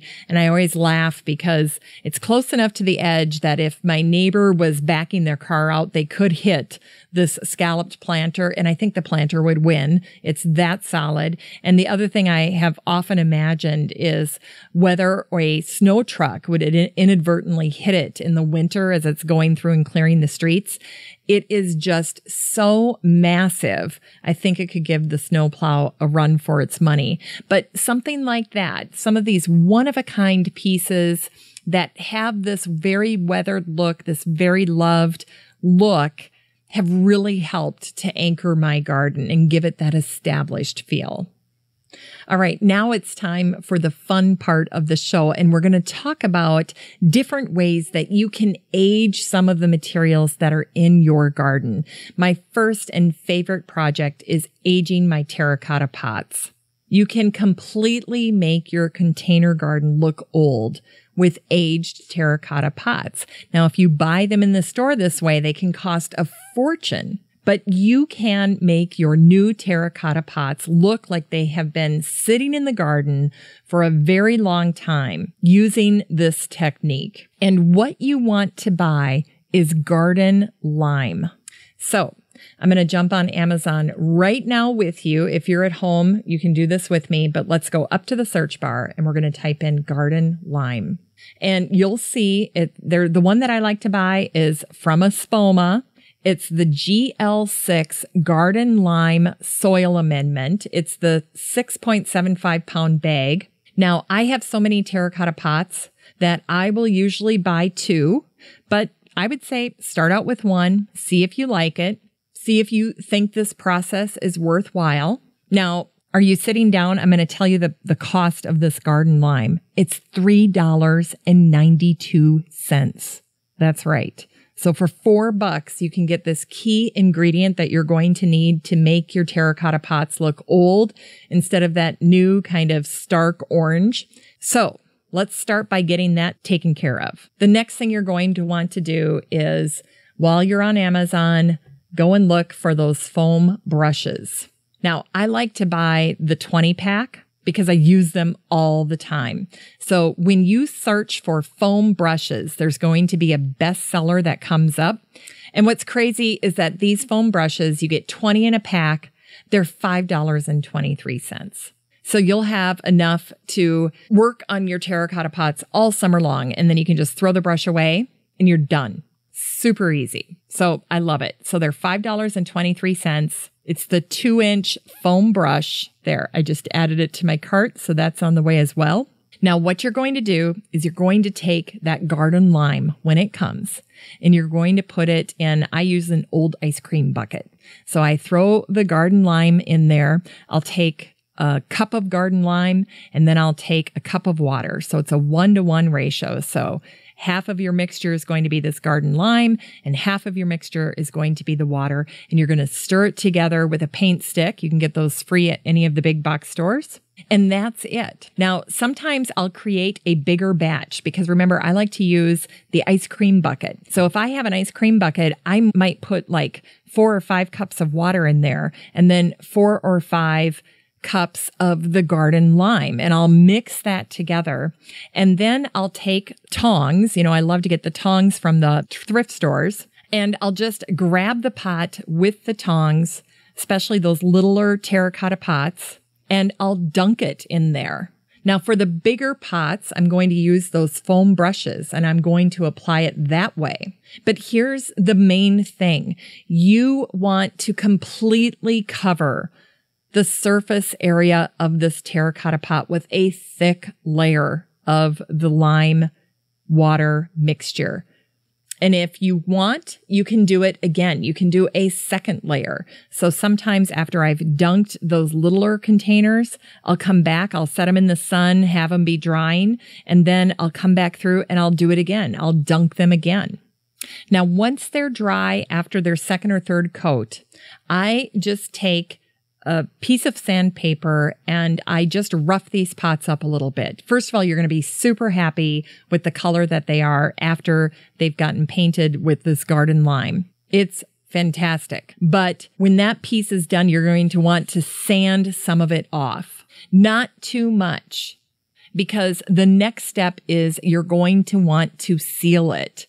And when you seal the pot with this spray that I'm going to have you use, that will actually remove some of the lime as well. So don't go too crazy with the sanding. Just sand it a little bit, rough it up a little bit. And then the next step is to seal it. Now, I like to use a matte finish spray. I either use the Krylon aerosol matte satin finish spray. So if you're on Amazon, it's about $10.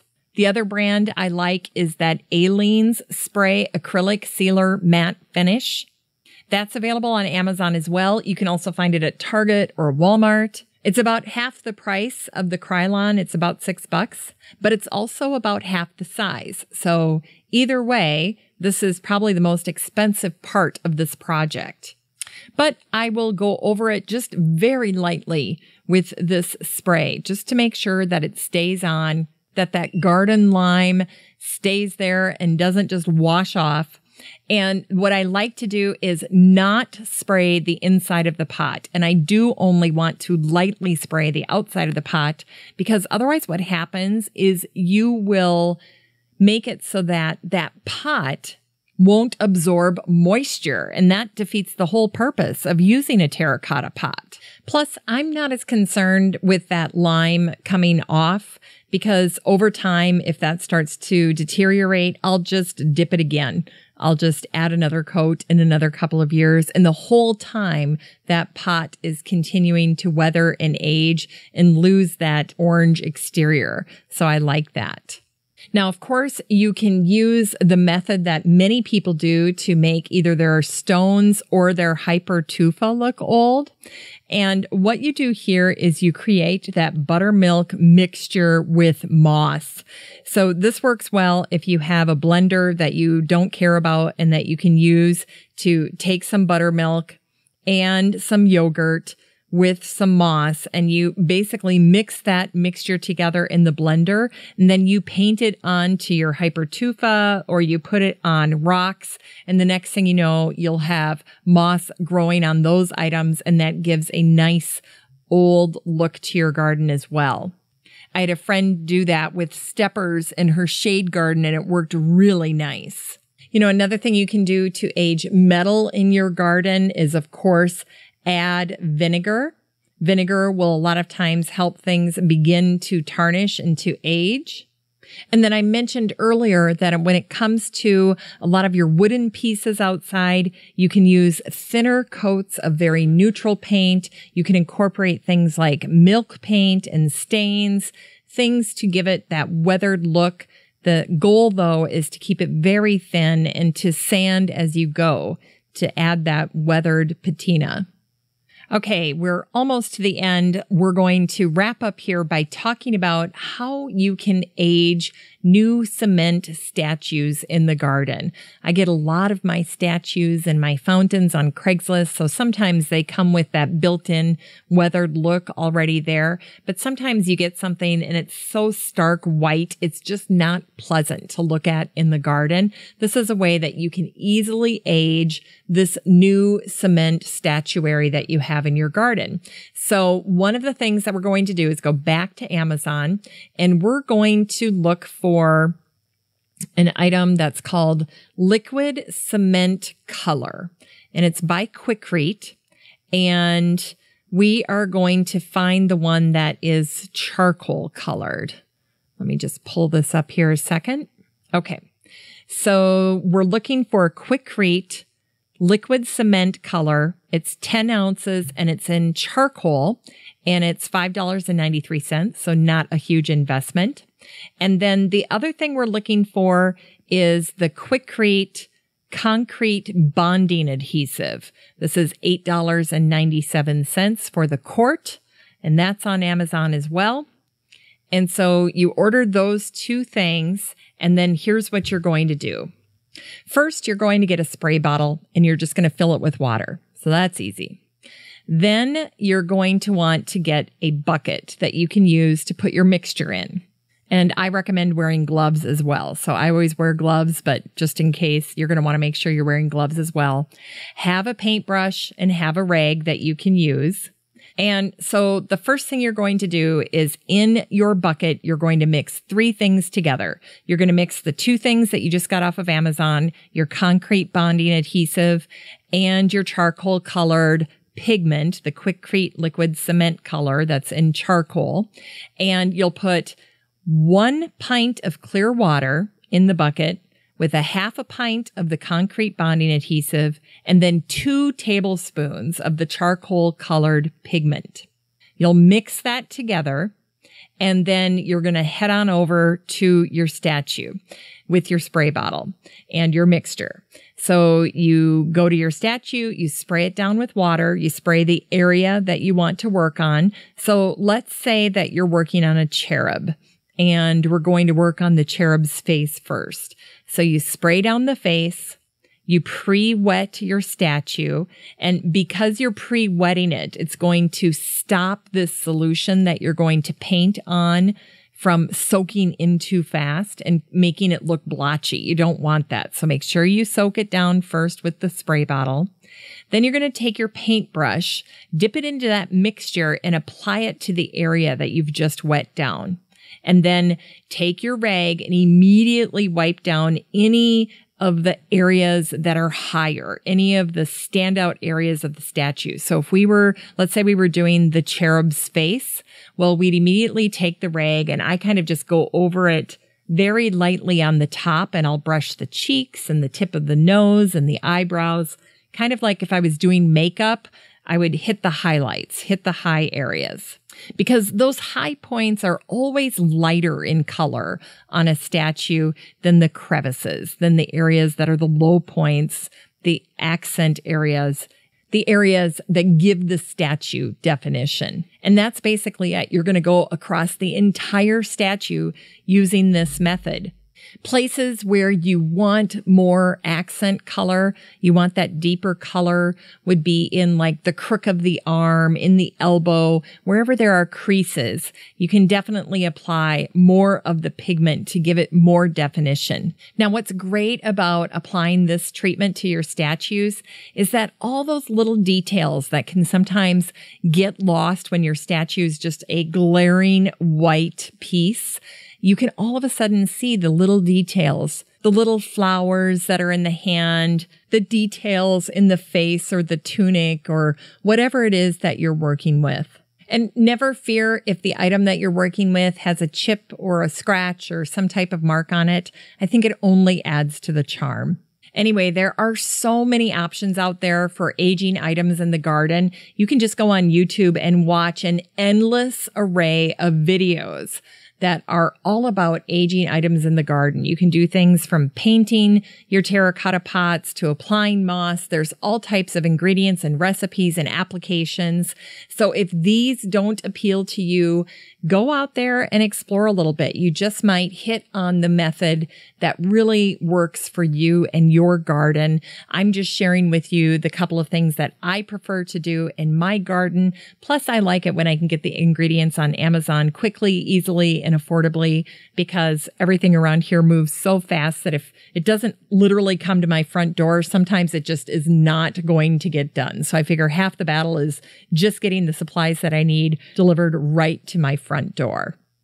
Well, that's it for our show today on how to make your new garden feel older. I think we covered it all. We covered a lot of ground. We started out with that initial plan where we're keeping two key things in mind. The first is that we want to develop an evolved look over time. We don't want it to be matchy-matchy. We don't want it to look too put together. We'd like it to be a little haphazard and evolved.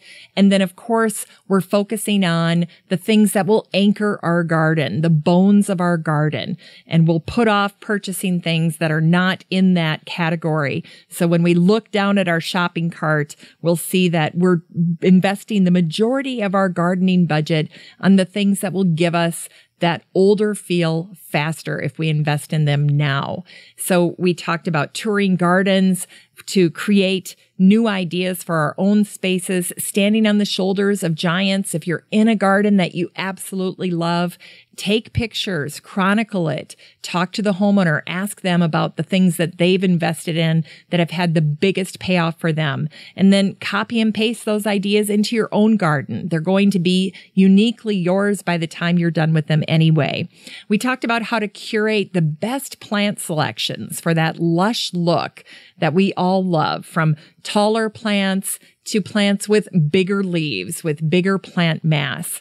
We talked about implementing the common garden aesthetics that are found in older gardens, whether it's the furniture or the vintage things, the lighting, the paint, the structures, the collections that make up these elements that we find in older gardens. And then, of course, we wrapped things up by taking matters into our own hands, actually aging our own materials, our pots, metalwork, wood items, and statuary for that weathered and distinguished look that is only offered by established gardens.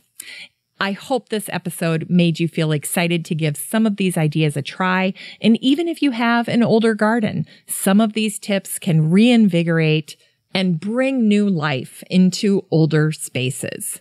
I want to thank my team at Podfly Productions for helping me put this episode together, my fabulous editor, Eric Begay, Ayn Kadena, my show notes creator, and David Gregerson, my project manager. And just a reminder, I'll have all of the generous information that I shared on the show today over at the Still Growing podcast page on my website at 6footmama.com.